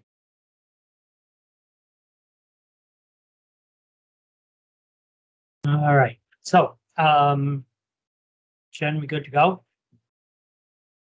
I think you're all set. Go for it. Okay. All right. So as we start session 4 here, you'll notice I finally gave up putting the disclaimer in. I figured you were sick of hearing that. So let's dive straight into the appeal process. And I'm throwing up a few things that you already know, because if you've been a lister for more than about a week, you probably already had to go through this. But I will mention that we are dealing primarily with the materials in Title 32, Chapter 129, and specifically here we're dealing with Subchapter 5, which is the grievance process. So the couple of things. I know you probably work, if you're a new lister, you probably work with experienced listers.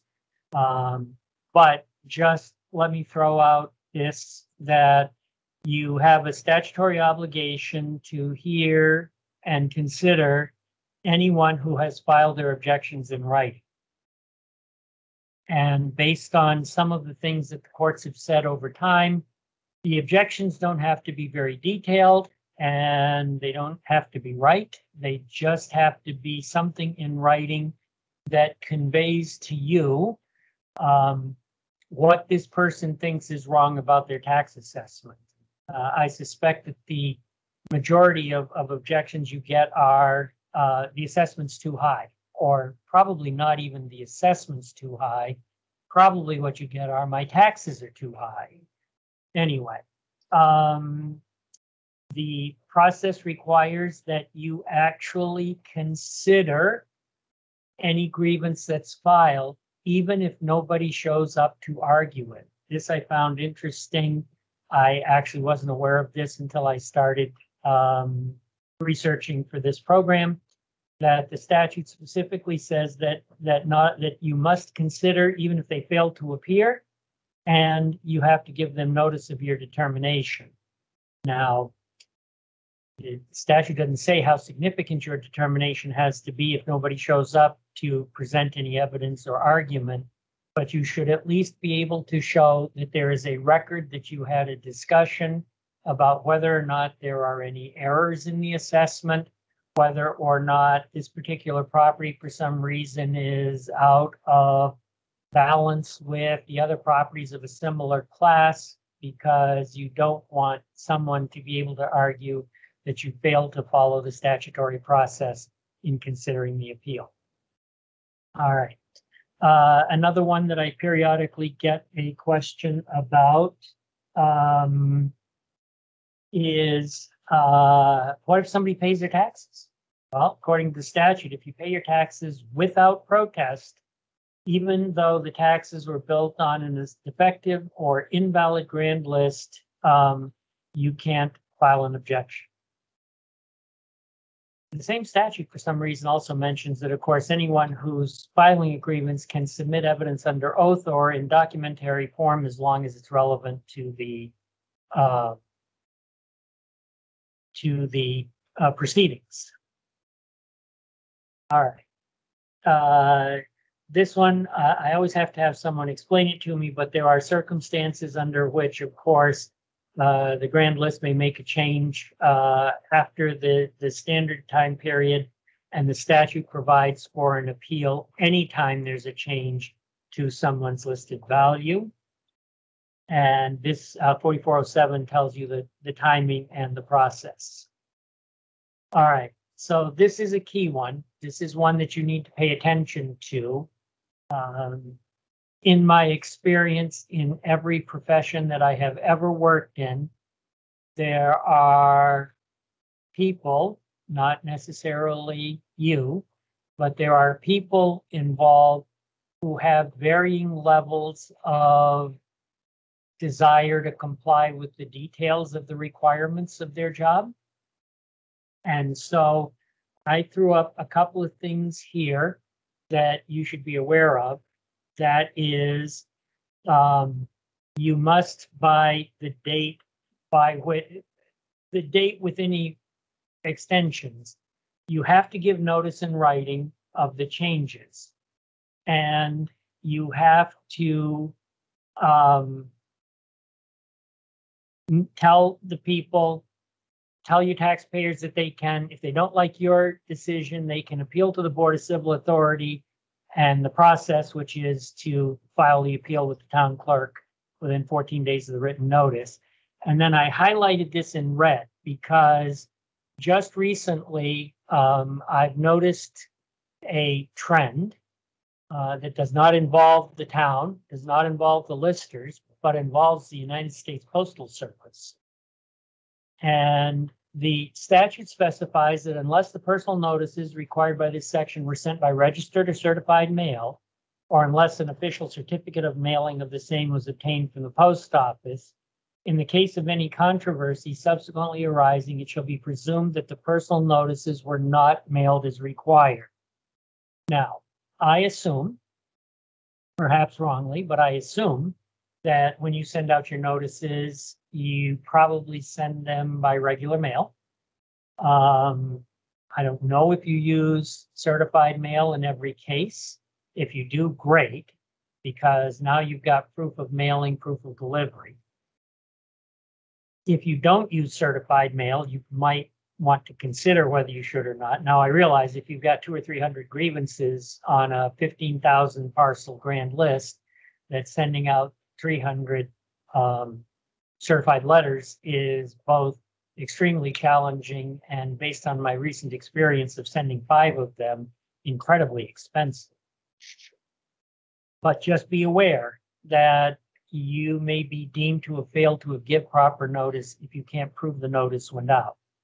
One of the things that I worry about is I have heard more and more stories about post offices, and not just in smaller areas, but in some of our bigger municipalities, where mail goes unsorted or undelivered for extended periods of time. It is going to be a grand question what happens if you timely send out your notice and the post office doesn't deliver it for a month. The 14 days has passed during which the person can appeal. But is someone going to look at that, and by someone I mean a judge, and say, it wasn't the town's fault, it wasn't the taxpayer's fault, we're not going to penalize the taxpayer for having not timely filed when someone raises the objection for civil authority, the appeal wasn't timely filed, which is a valid objection. And so I suspect that we will, over time, you come back to this program a couple of years from now. I actually don't know if we have any repeat attendees or not. And I might be talking about how to deal with the circumstance where the post office fails to deliver one of your notices. All right. So switching over to the Board of Civil Authority, which some of you may have experience with, some of you may not. Obviously, the appeal from your determination goes first to the Board of Civil Authority. We talked about that in the City of Montpelier case, where the city manager gave the bad advice that there was no appeal to the Board of Civil Authority, and the court corrected him and said that you absolutely must follow the administrative procedure. So the appeal to the Board of Civil Authority requires both a notice of appeal and, as highlighted in red, the grounds for appeal. We will hopefully have a moment to take a look at the case that raises this particular question. One of the side issues in that particular case was the fact that the taxpayer complained that the Board of Civil Authority decision was really bad. And likewise, I assume that periodically the Board of Civil Authority complains that the taxpayer's notice of appeal is really bad because there are no detailed explanations. There's some general statement about their assessment's too high because their house really isn't that good, or something that doesn't get very far. Well, the courts have generally held that until you get to the court system, when it says give notice, the bar is pretty low. As long as anybody can make out anything from this particular set of proceedings, it's likely going to be allowed to continue, particularly at the Board of Civil Authority. All right, so obviously, if you're a lister, you can't sit on the Board of Civil Authority because there is no court, no system in the world where the person who makes the decision below gets to sit on the board to which, or to the entity to which the appeal is filed and pass on their own decision. So you are certainly statutorily authorized to so-called prosecute and defend suits where the town is interested. You are certainly the best person, sort of having expert witnesses, which is pretty unusual at the Board of Civil Authority, to convey your own assessment of the value of this property and the reasons how you came to that assessment, and to explain to the Board of Civil Authority how you arrived there. And at that point, depending on how big the challenge is, I've seen taxpayers bring lawyers or bring professionals to the Board of Civil Authority, but often it's just the taxpayer. And sometimes, as long as the taxpayer understands the process that you went through to put this together, maybe they say, oh, okay. Maybe they don't, but in any event, it is definitely up to you to make a good presentation to the Board of Civil Authority. It's also, frankly, good practice if the appeal goes the next step, either to court or to a hearing officer, because there you're going to become a key witness or a key participant. And by doing a good job at the Board of Civil Authority level, that gives you the chance to get your case, your presentation together, and be sure you've got all the pieces that you want to present, that you've got them in a reasonable order. And most important of all, any circumstance where you're working on a disputed issue, that you're telling a good story, because people respond to a good story. So just keep that in mind. All right, so the Board of Civil Authority process involves a hearing before the board, and then an inspection by a subcommittee of the board. It's 3 members. And then the board has to consider the report of the inspection committee, and then a decision is made. Now, I highlighted an interesting point in red, that if the taxpayer refuses to allow the Board of Civil Authority committee to inspect the property, then the appeal is deemed withdrawn and the appeal comes to an end. I don't know how many times that happened. I know of 2 because the 2 cases reached the Vermont Supreme Court. There is the Garbatelli case, and there is the Rasmussen case I mentioned when we were talking about court decisions. That I particularly like the Rasmussen case for a very personal reason. It was the first appeal to the director that I ever had to deal with when I was serving as the director. And of course, the first one I got was not a typical one. It was the town raising the question that because the taxpayer refused to allow an inspection of the entire property, which at that point consisted of the primary residence, 2 rental units on 3 adjacent lots. So of course it was a single parcel under the definition of parcel.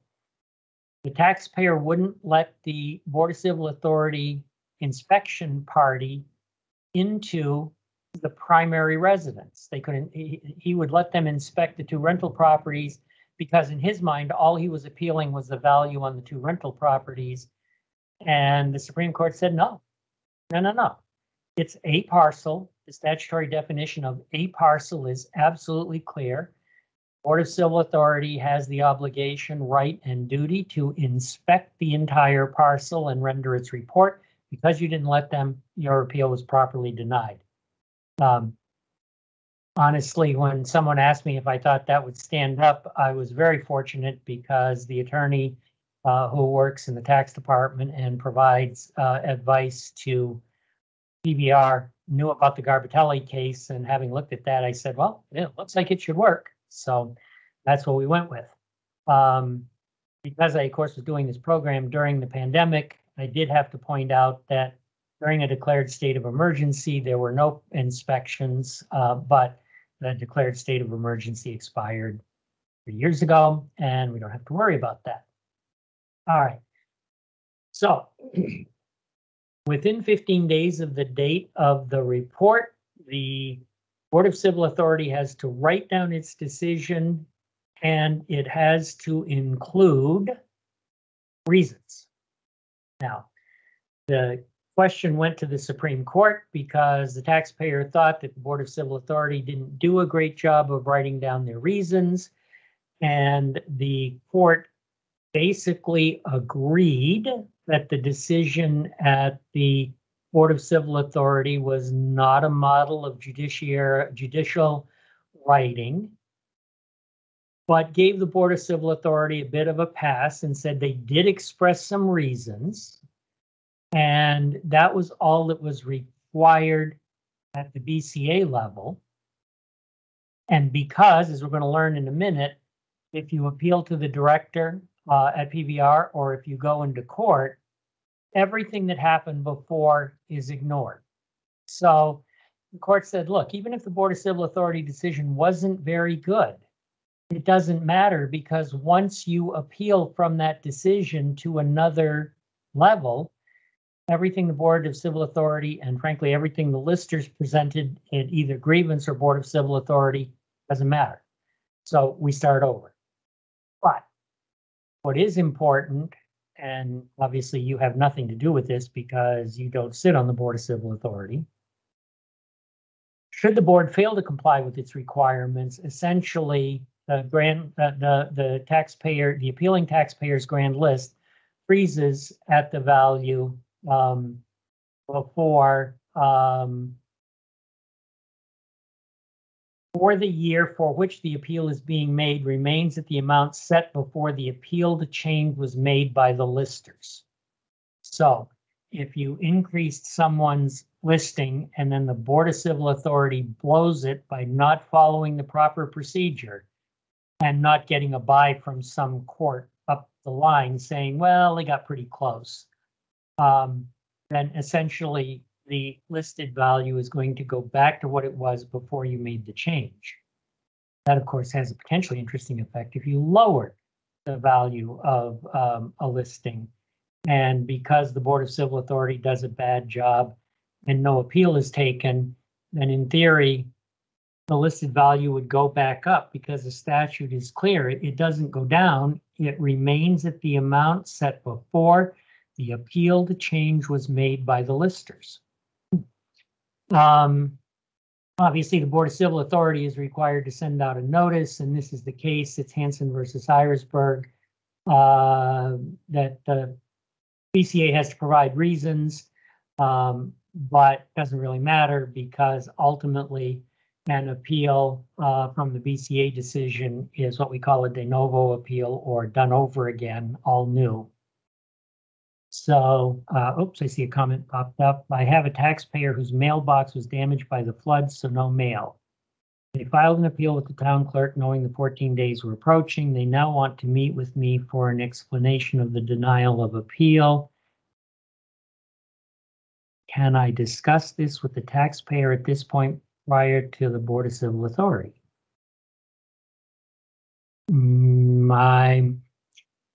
I can't point to a statute, case, or any logical reason why you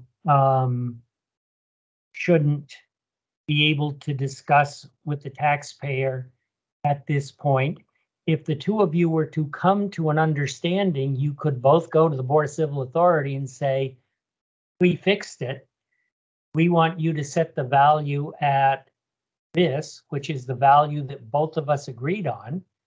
And the Board of Civil Authority should be thrilled to do that because it makes their job easier. So this is not like a court proceeding where it is highly not recommended for you to talk to the opposing party directly, except through the procedures of appeal. But at your level of grievance at the Board of Civil Authority, if the two of you, taxpayer and town, can get together and make a deal, I'm not aware of anything that prohibits you from doing that. All right, so I don't like the Board of Civil Authority decision, and there's no why I shouldn't, there's no reason why I can't appeal. So what do? I file a notice of appeal with the town, and my choices are to go to PVR and appeal to the director or to the Superior Court. And interestingly, in this case, the statute specifies that there are no juries in these trials, and that makes perfect sense. There's no reason why 12 people would make a better decision than a judge in this case, because typically tax appeals are what I would call a fairly technical proceeding. They don't involve a lot of disputed facts, frankly. Yeah, you may not agree on the level of finish, but you certainly ultimately will come to a resolution if the question is, did the house have 5 bedrooms or 4 bedrooms? And those kinds of things. And when you get into income valuation, that can be a whole lot trickier, but it's still a pretty technical determination. What constitutes income? What constitutes expenses? What's the right cap rate? And then it's math. So those kinds of things are ideal for a judge to do, and not ideal when you have to explain the entire process to the jury, while people who don't really know what's going on. It's not like a car accident or a defamation case from yesterday, or cases where people's perception of what happened and how things are described is really relevant to at least finding the facts in a court case. So that's why there are no juries. Then as soon as you file the appeal with the town clerk, and notice you're filing the appeal with the town clerk, not with the court.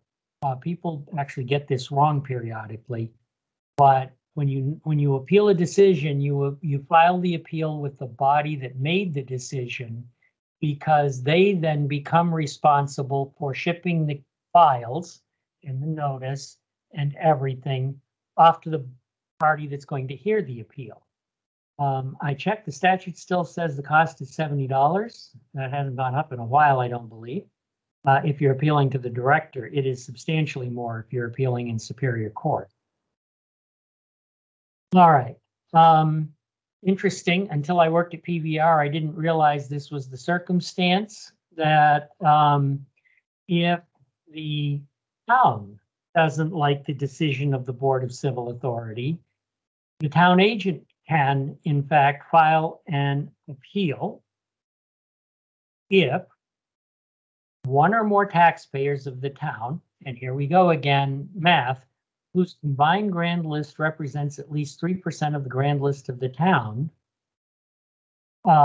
requests it, the town agent can file an appeal in Superior Court. Apparently, the town can't appeal directly to the director, but if this process is followed, which is petition is raised to file an appeal, and you get 3% of the grand list of the town, which in some towns would be a very large number.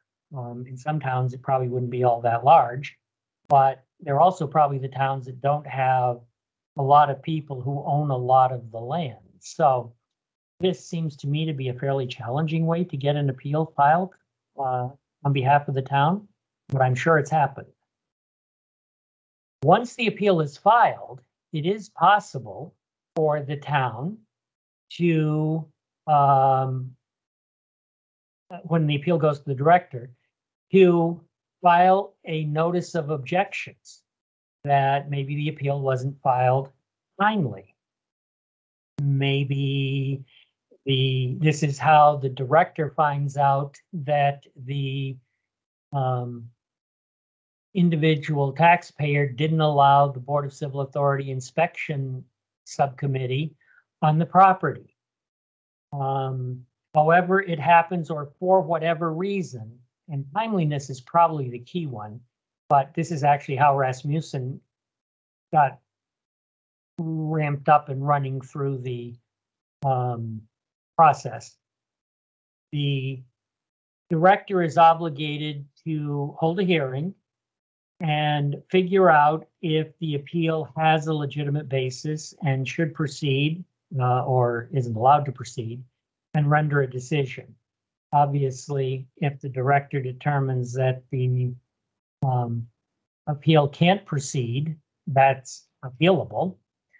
But if the director says, no, the appeal can proceed, the decision to allow the appeal to proceed is not itself an appealable decision. So then the appeal will work out. But the aggrieved party after, who doesn't like the decision that came out of PVR, would be able to include in its appeal, well, this should never have been heard in the first place for this reason.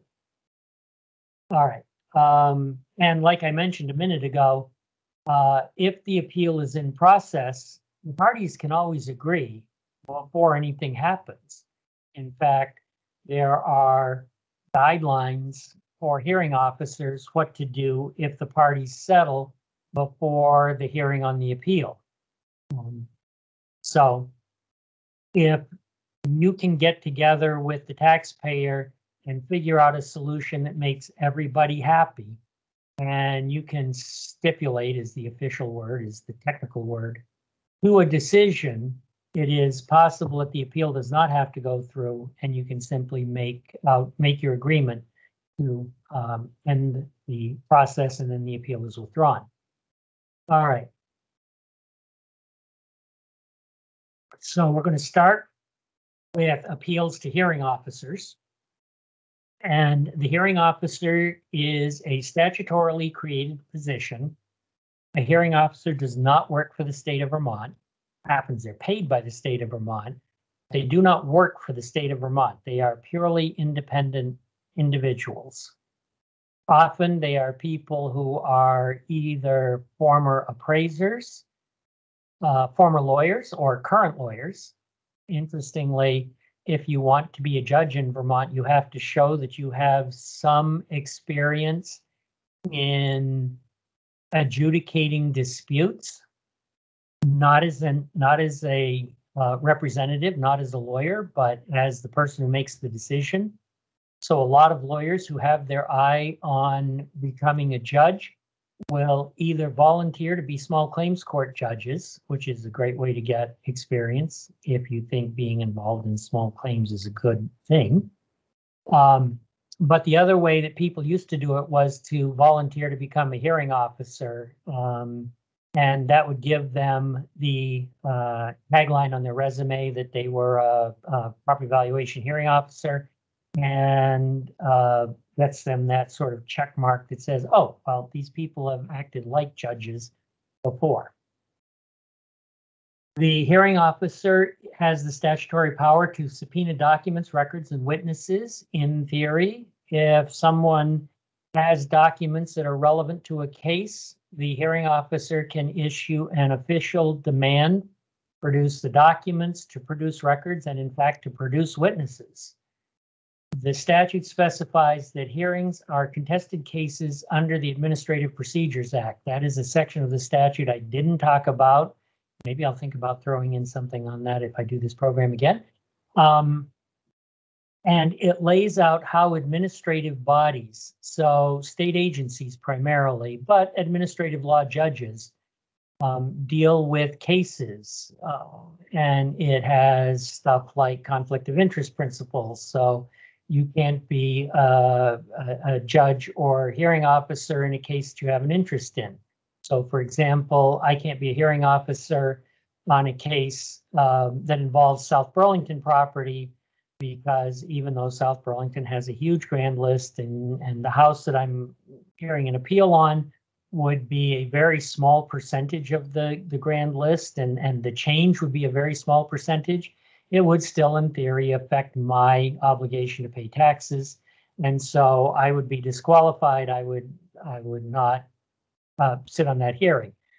I know that there are lawyers who represent towns in various transactions. If they decide to become hearing officers, they at least have to wait a number of years after they stopped representing the town before they can hear disputes in there because of the potential conflict of interest. And there are procedures. It talks about rules. It talks about evidence. It talks about all kinds of stuff. And although it's not terribly hard to follow the Administrative Procedures Act, it is important to be sure that people are following the procedures that are required. As I mentioned, if you appeal to the director and a hearing officer is appointed, this hearing is de novo, another one of those law school terms, which means essentially all new.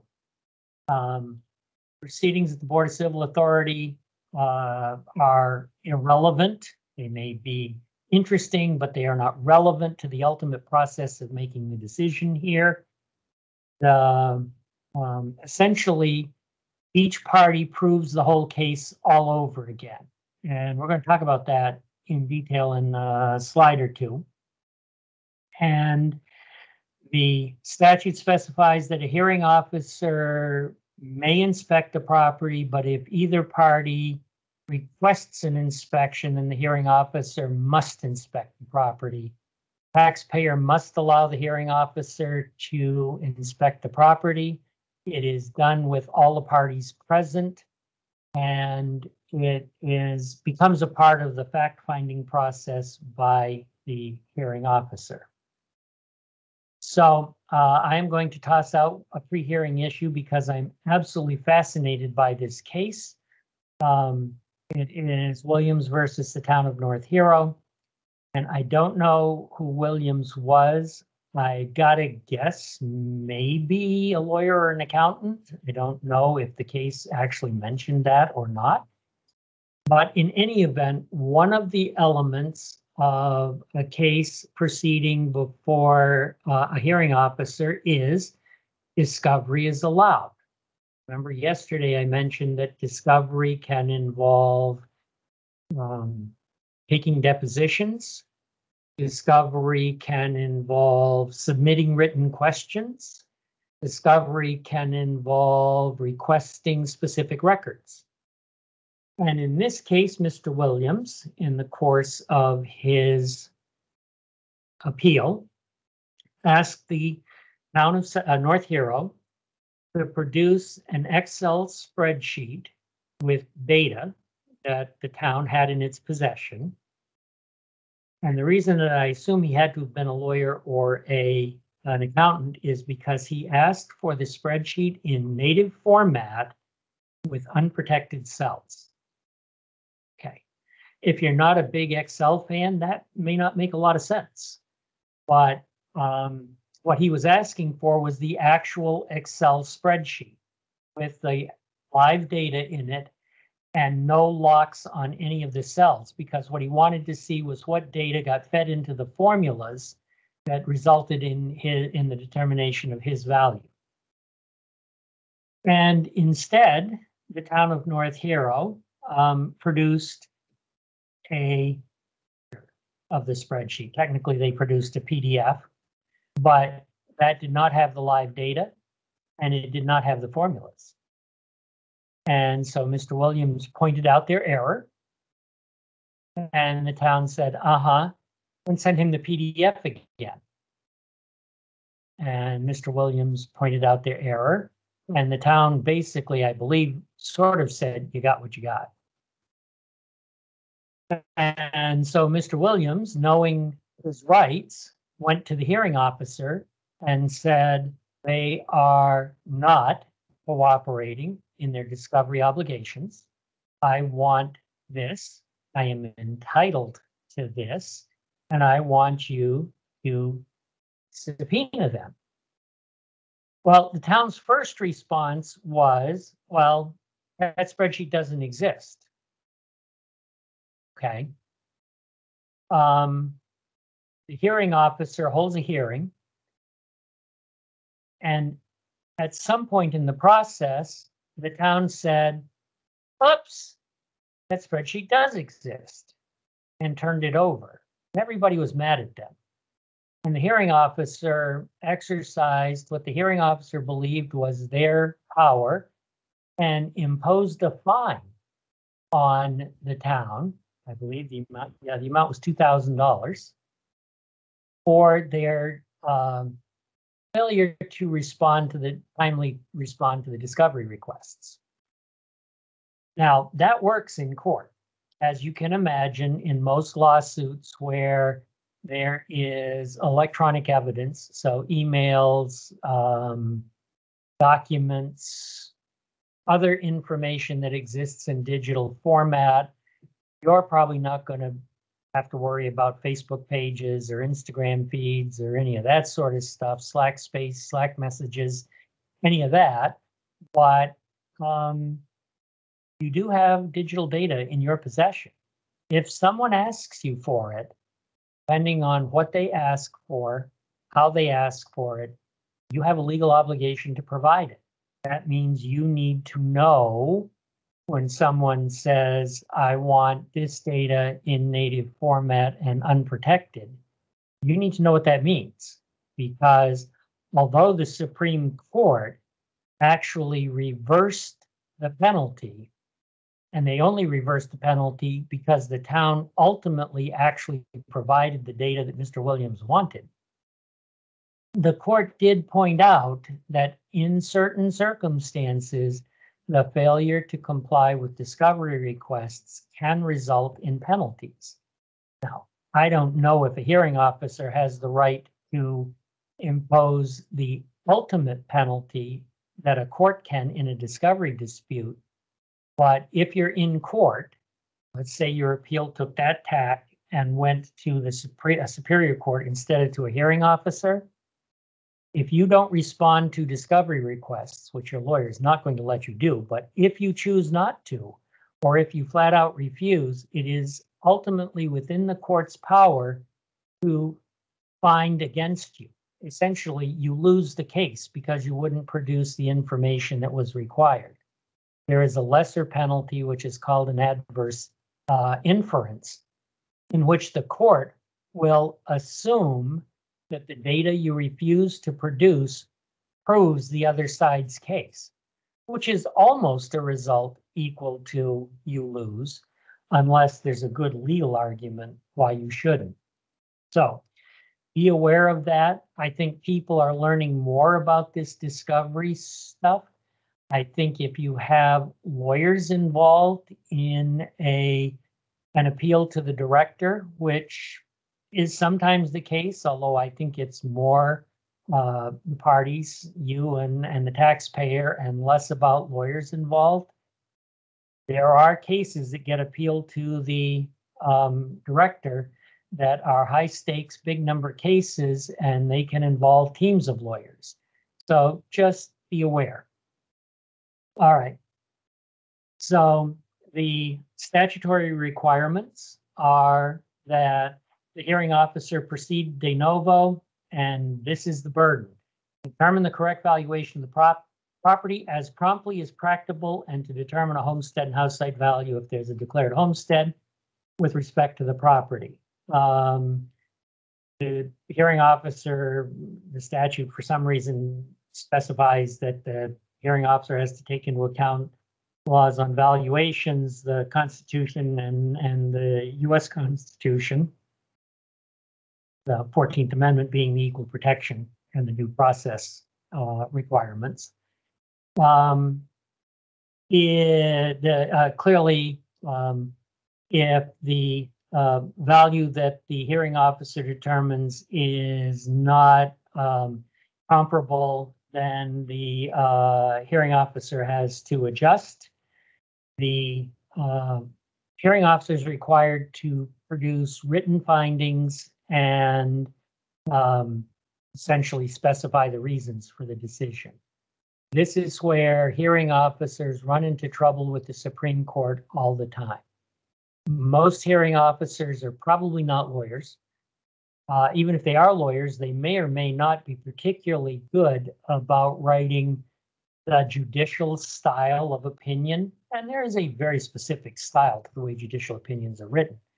And so many hearing officers have gotten into trouble with the Supreme Court because they don't identify the facts that they found. They don't relate the facts to the law in the discussion, and then come to a conclusion that they can point to. These were the facts I used, this is the law I used, and this is the necessary conclusion that follows from those facts and the law.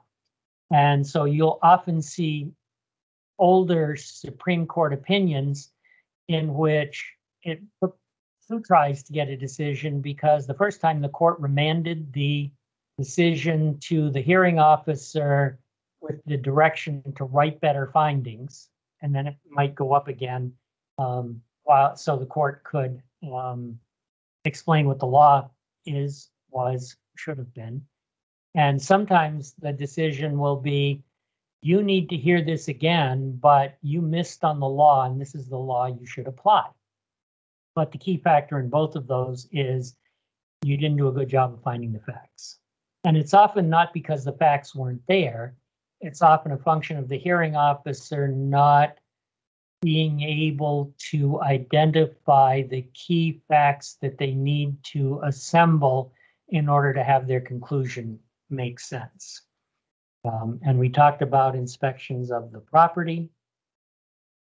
And so now we're going to switch topics real quick. And we're going to talk about the internal decision process of an appeal. And this actually works whether the appeal goes to Superior Court or goes to a hearing officer. At the first step, the town, you, present your valuation. And if nothing else happens, that valuation should be upheld because the value that you produce at the beginning of the hearing, in the first phase of the hearing, has a presumption of validity. It's presumed to be right. But as soon as you present that value in the hearing officer to the court, then the burden, the so-called burden, shifts over to the taxpayer. The taxpayer is then obligated to produce some evidence that your valuation was either improperly, illegally done, or doesn't represent the correct value of the property. They don't have to prove their case at that second stage, but they have to get enough evidence before the person who's going to make the decision that is relevant and good evidence points to a different conclusion. Once they do that, then you, the town, has to be able to show that you complied with the relevant statutory and constitutional requirements, or that your value is supported by independent evidence of fair market value. It's generally best to do both. You want to be able to show that you followed all the correct processes to get to a decision, but you also want to be able to show that the best evidence involving the three forms of valuation, whichever ones you chose to use, lead to a conclusion that your valuation was correct. It is ultimately the obligation of the taxpayer to convince the person who's hearing the case that you are wrong and they are right. But remember that step process. You get to put your value in, and the hearing officer court assumes you're right. Once the taxpayer sticks a pin in your bubble and it bursts, then each of you is on your own to fully prove your case again. And that is where sometimes the town gets a little bit into trouble, because they've made their first presentation of the evidence and maybe they don't go into as much detail as they should. They get enough in so that the decision maker has a basis to make a conclusion that they met the minimum test. But then as soon as the taxpayer starts on their evidence, pay careful attention to what's going on. It's almost always best, to the extent the hearing officer or the judge will let you, to make your full case up front. You're going to have a chance to argue that the taxpayer's evidence isn't right, just like they're going to have an opportunity to argue that your evidence isn't right. And there will be some back and forth depending on how organized the hearing officer is. The court will be very careful about the exact sequence. It's always up to the person who filed the appeal to prove their case. If the other party says you didn't prove your case and the judge agrees, then the party who filed the appeal loses. Then it typically will change from the party that filed the appeal to the party that's defending the appeal, and they get to put on their case, and there may be some back and forth after that. All right. So if I haven't said this once, I almost always say stuff like this at least 3 times. It's important to get all your evidence in. You may have made a brilliant presentation at the Board of Civil Authority, and the Board of Civil Authority may have gone into significant detail in creating their reasons for how they came to the conclusion that the original change in the assessed value was correct. Well, none of that means anything. You have to make the same brilliant presentation and prove all the same elements again if you're before a hearing officer or if you are in court. So don't slack. Put on a good case. In my way of explaining it, tell a great story. All right. Part of the reason for this is you want to convince the person who's going to make the decision that you're right. And not doing a good job is not being convincing. But equally important, if there is an indication that the issue is going to be appealed to the Supreme Court, remember the Supreme Court is not going to hear any new facts, and they are not going to hear any new arguments. We saw that in Zlotov. What you want to do is be sure that all your facts and all your reasons are laid out before the original decision maker, so that if that goes up on appeal, you will be able to point to, well, I told that hearing officer, well, we presented evidence on this, and this point to the hearing officer. They ignored it, but the evidence was there for them to see. And, excuse me, in the Supreme Court can then take into account that evidence because it's in the record. All right. Now, let's say you go to, the appeal goes to Superior Court instead of to a hearing officer. Well, this is a much more formal process. in most cases that go on appeal to the Superior Court, you're going to want to be represented by an attorney. The attorney is going to take care of all the technical requirements. You don't really have to know the rules of civil procedure. You don't really have to know the rules of evidence.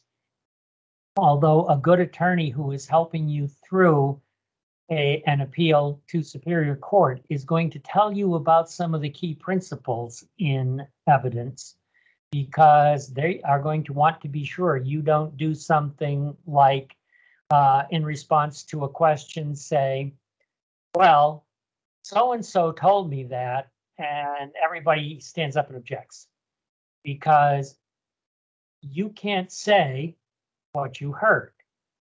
It's called hearsay evidence. And you can't testify that somebody else told me something, except in some very rare circumstances. So your lawyer is going to coach you. You can talk about what you know. You can talk about what's in the records that are in your control, but you can't talk about the fact that that one of your select persons told you that so-and-so's farm really doesn't go all the way, really does in fact go past that stream all the way to the old stone wall. And so it really is bigger than it is, and that's why the value is. If you went and inspected it and you know that's the case, you can testify about that. But you can almost never say X told me thus and have that be evidence in a case. All right. We did talk about this in Zlotov. Be sure you get all your arguments out there. They were very specific that the town had the completely had the opportunity to argue that either the garage didn't benefit the public or that there was more land there than the garage needed. And in either case, having not raised them, the court wouldn't consider those arguments. All right. So the Jackson Gore Inn case, I'm actually going to pass this one by because I'm hoping we have a couple of minutes to skip to that, that are going through that case with a little bit more detail. And then I already mentioned that the hearing officer is obligated to do an in-depth analysis, find the facts. You can't just say, well, this person showed up and testified that the house had 5 bedrooms and the fit and finish was really good, and 6 more things, and based on that I came up with a value of $595,000. It happens in this particular case. There were competing appraisals and a whole bunch of other information. And I thought this was very nice of the court to say that the hearing officer clearly explained each appraiser's calculations, where they agreed, where they disagreed, and why she was crediting one appraiser over the other. Hearing officers are entitled to listen to your evidence and not believe you. They are equally entitled to listen to the taxpayer's evidence and not believe the taxpayer's evidence. So you can't be offended if the hearing officer or the court says, yes, I heard this and this evidence, but I don't give it much weight, and they may say why. I'm not giving this particular appraiser's opinion on the adjustments made to these factors because the appraiser's report was inconsistent with their testimony, anything like that. So it's always a function of what does the fact finder believe is the best evidence submitted in the case. All right. Once there's an appeal, there's a decision.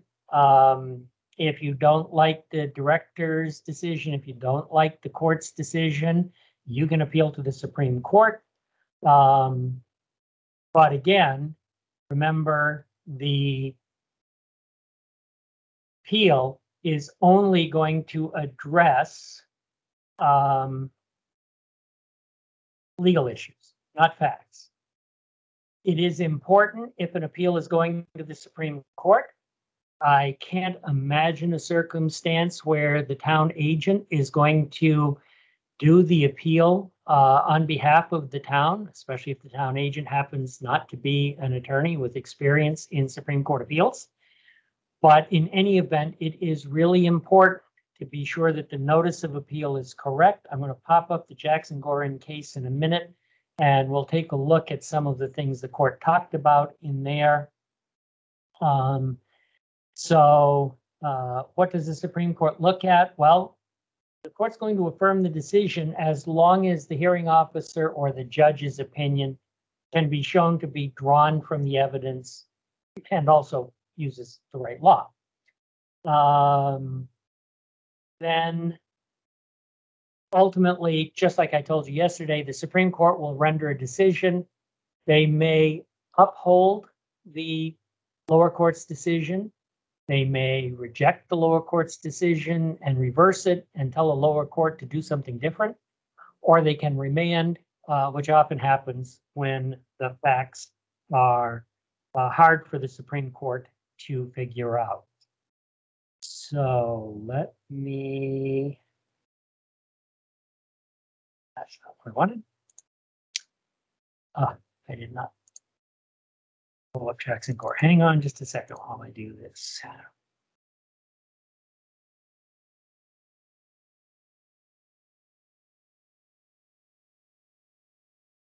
All right. So this is the Jackson-Gorin case. This was an interesting case. Most of you will never have to deal with this particular issue, but if you happen to live in a resort town or a resort area, this case may be coming for you at some point.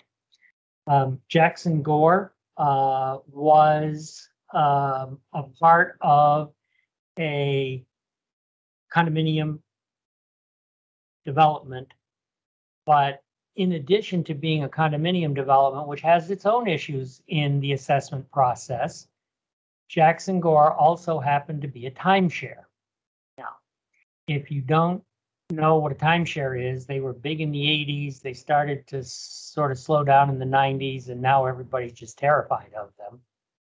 A timeshare takes the ownership of a unit and breaks it up into time blocks. There are typically quarter share units where you would likely own the right to occupy a specific condominium unit for 12 weeks of the year. They may come down as low as a week. You may only own a specific week in a unit, and every year you can occupy the unit during that week, but only during that week. And valuation of timeshares can be very, very challenging, as the people who are involved in this particular case found out. So this was an appeal from property valuation review. There was a hearing officer. I can tell you that there were a couple of real high-powered attorneys involved in this particular case. I know both of them. And this was an interesting but somewhat tough case. The court started out with laying out the bubble. So, and then also pointing out that you have to determine the value of the property. And because these were commercial property, well, they were sort of residential, but they're really commercial properties because you can't live in a timeshare like you can live in a residence. You can occupy it. But so the court responds, you know, there are various ways of determining value, market approach, income approach, replacement cost approach. And then you, once the value is determined, you have to determine if it represents a reasonably equivalent value across the class. And if not, you have to equalize. So the court almost always goes through a process of describing this. If you pick up any one of these cases, it will give you a pretty good history. But the ultimate issue in these cases were what happens in the condominium setting, because you have your, on the one hand, you have your unit. You know, the cube of air in the walls that you can occupy. Okay, that has value. But you also have a shared interest in the hallways, the outside walls, the roof. Probably in one of these vacation condo type things, you've got pools and tennis courts and recreational facilities and maybe restaurant, maybe meeting rooms, who knows, all kinds of stuff. And all of that adds some value too. Well, the dispute in Jackson Gore was fascinating because on the one hand, the town's appraisal was the value of the unit, and we add a separate value for those common elements. And we add them together, and we get the value of the whole thing. But careful reading of the law suggests, yes, you have the unit, but a part of the unit is the value that the common elements represent overall. It's not a separate value that applies to the unit and a separate value, but the value of the unit should take into account the common elements. So if you have a little condominium that has no common elements other than stuff like the walls and the roof and the driveways and the parking lots, well, most of the value there is likely going to be in the unit. And the fact that you have access to the driveways, the parking lots, and there are walls to hold up your cube of air and a roof over your head so it doesn't rain in your cube of air, might not add a lot of value. But if you live in one of the upscale projects that's got multiple swimming pools and who knows, maybe a golf course and all kinds of stuff that adds significant value to the ownership of the cube of air, then you take all of that into account and you put together the value. So in this case, the thing that was most impressive was the process by which the hearing officer went through the testimony of the two expert witnesses. So there were two commercial appraisers. They used similar but slightly different methodologies for arriving at their valuation. They apparently explained them at length, which is good. And the hearing officer did a good job of listening to all the evidence, determining which of the two appraisal processes most closely approximated the law as the hearing officer understood it, took the elements of that appraisal, laid them out, and made the decision. And that was exactly how the court wanted it done, and the court was very complimentary of the hearing officer, unlike many of the cases where the court says the hearing officer barely figured out how to do the findings of fact, and we guess we have enough facts to make a decision. There were a couple of issues otherwise in this court, which was in this decision, which was the incomplete notice of appeal, which the court said, yeah, the notice of appeal wasn't perfect, but enough of the information got into the notice of appeal, so we're going to not find that as a problem.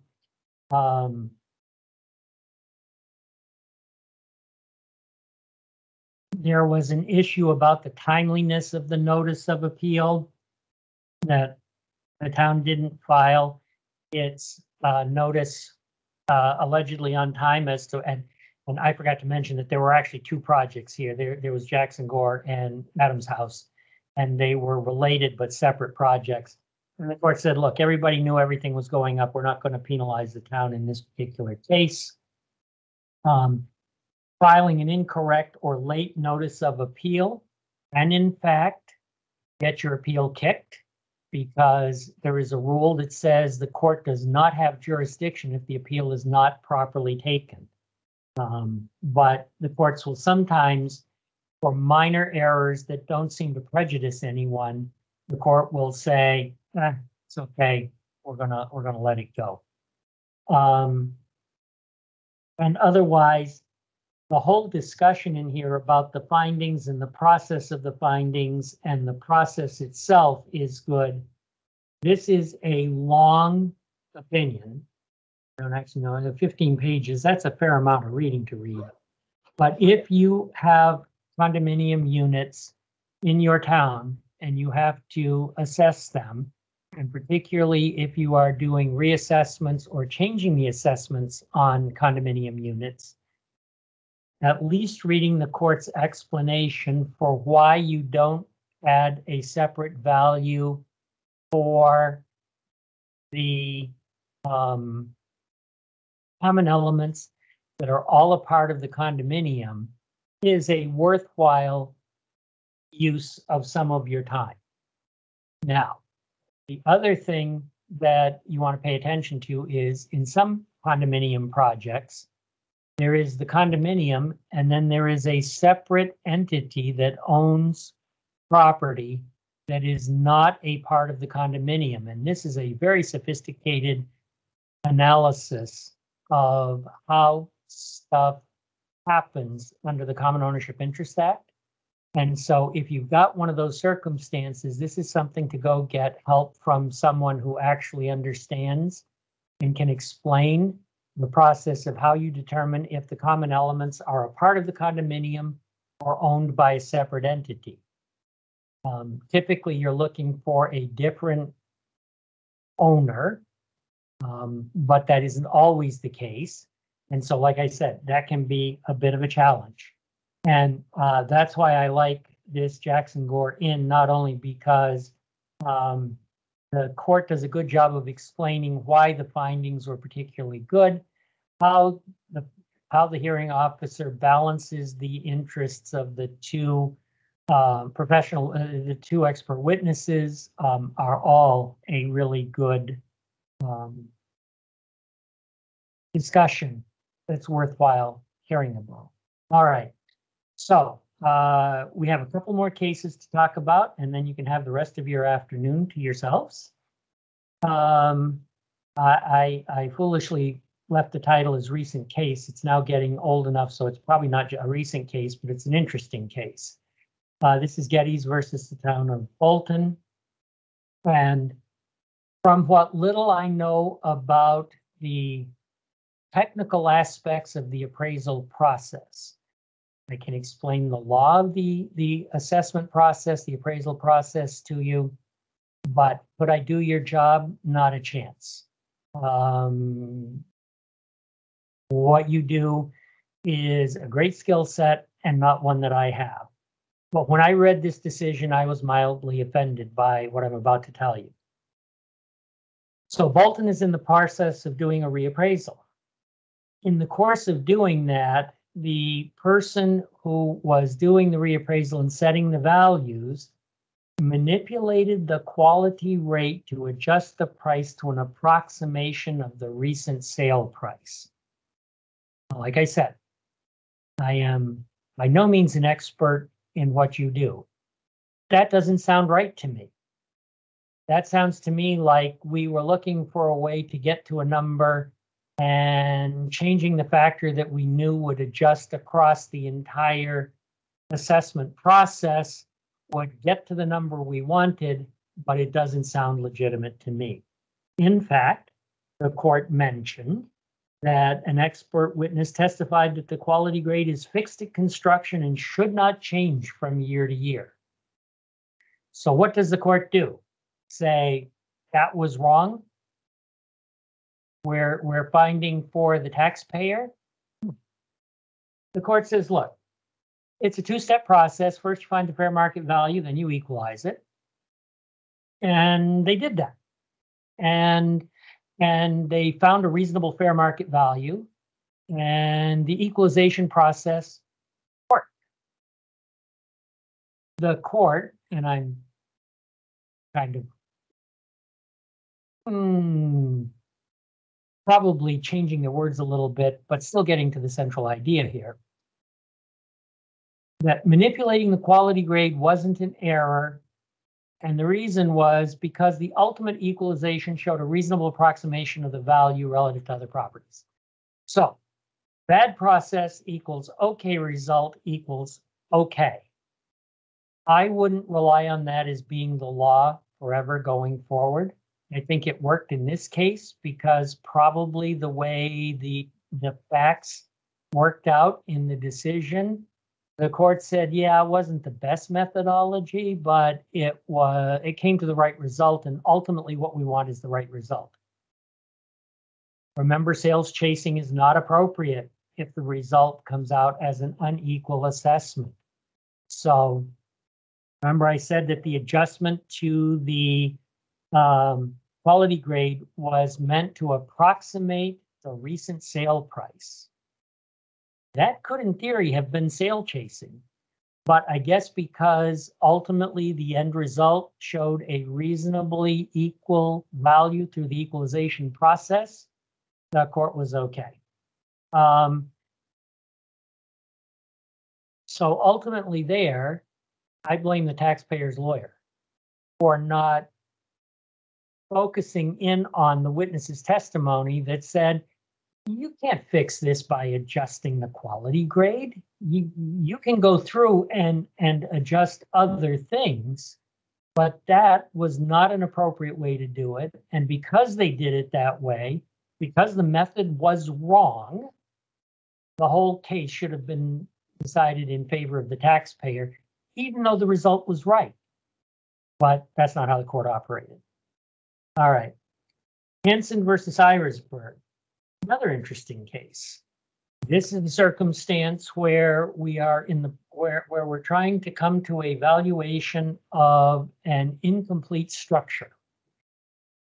So we go to Superior Court, and the town's expert witnesses. So it wasn't. I don't know if it was the listers or if it was appraisers. So the town brought in appraisers, examined the property, used the Marshall and Swift cost tables, showed exactly how they took each of the elements and applied the Marshall and Swift factors, came up with a value, and determined the final value.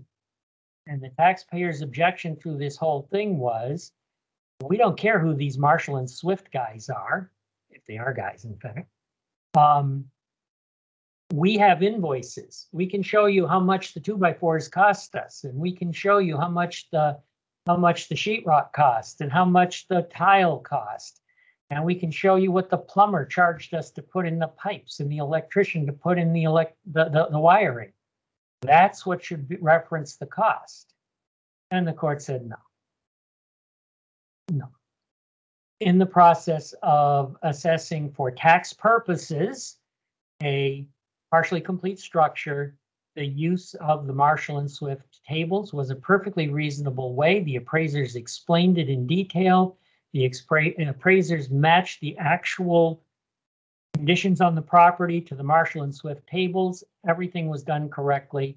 You do not get to lowball the value by using the cost of your materials without taking into account whatever value is added simply by the construction or whatever value is added by your own labor. All right. I did the Jackson Gore case. This is the paragraph that talks about how common property may be related. And that's it. Thanks for letting me join you and talk to you at length about topics that are of great interest to me. And as you'll notice at the very end of this, I did give you my email. I am happy to answer questions. I am not happy to give you legal advice. But if you want to send me an email, and if you're a little bit patient, because I can't respond to every email immediately, I am retired. I will help you get on the right foot to start looking into the law underlying the question you have. So thanks so much, and I hope you have a good day and a great career in assessing property for your town.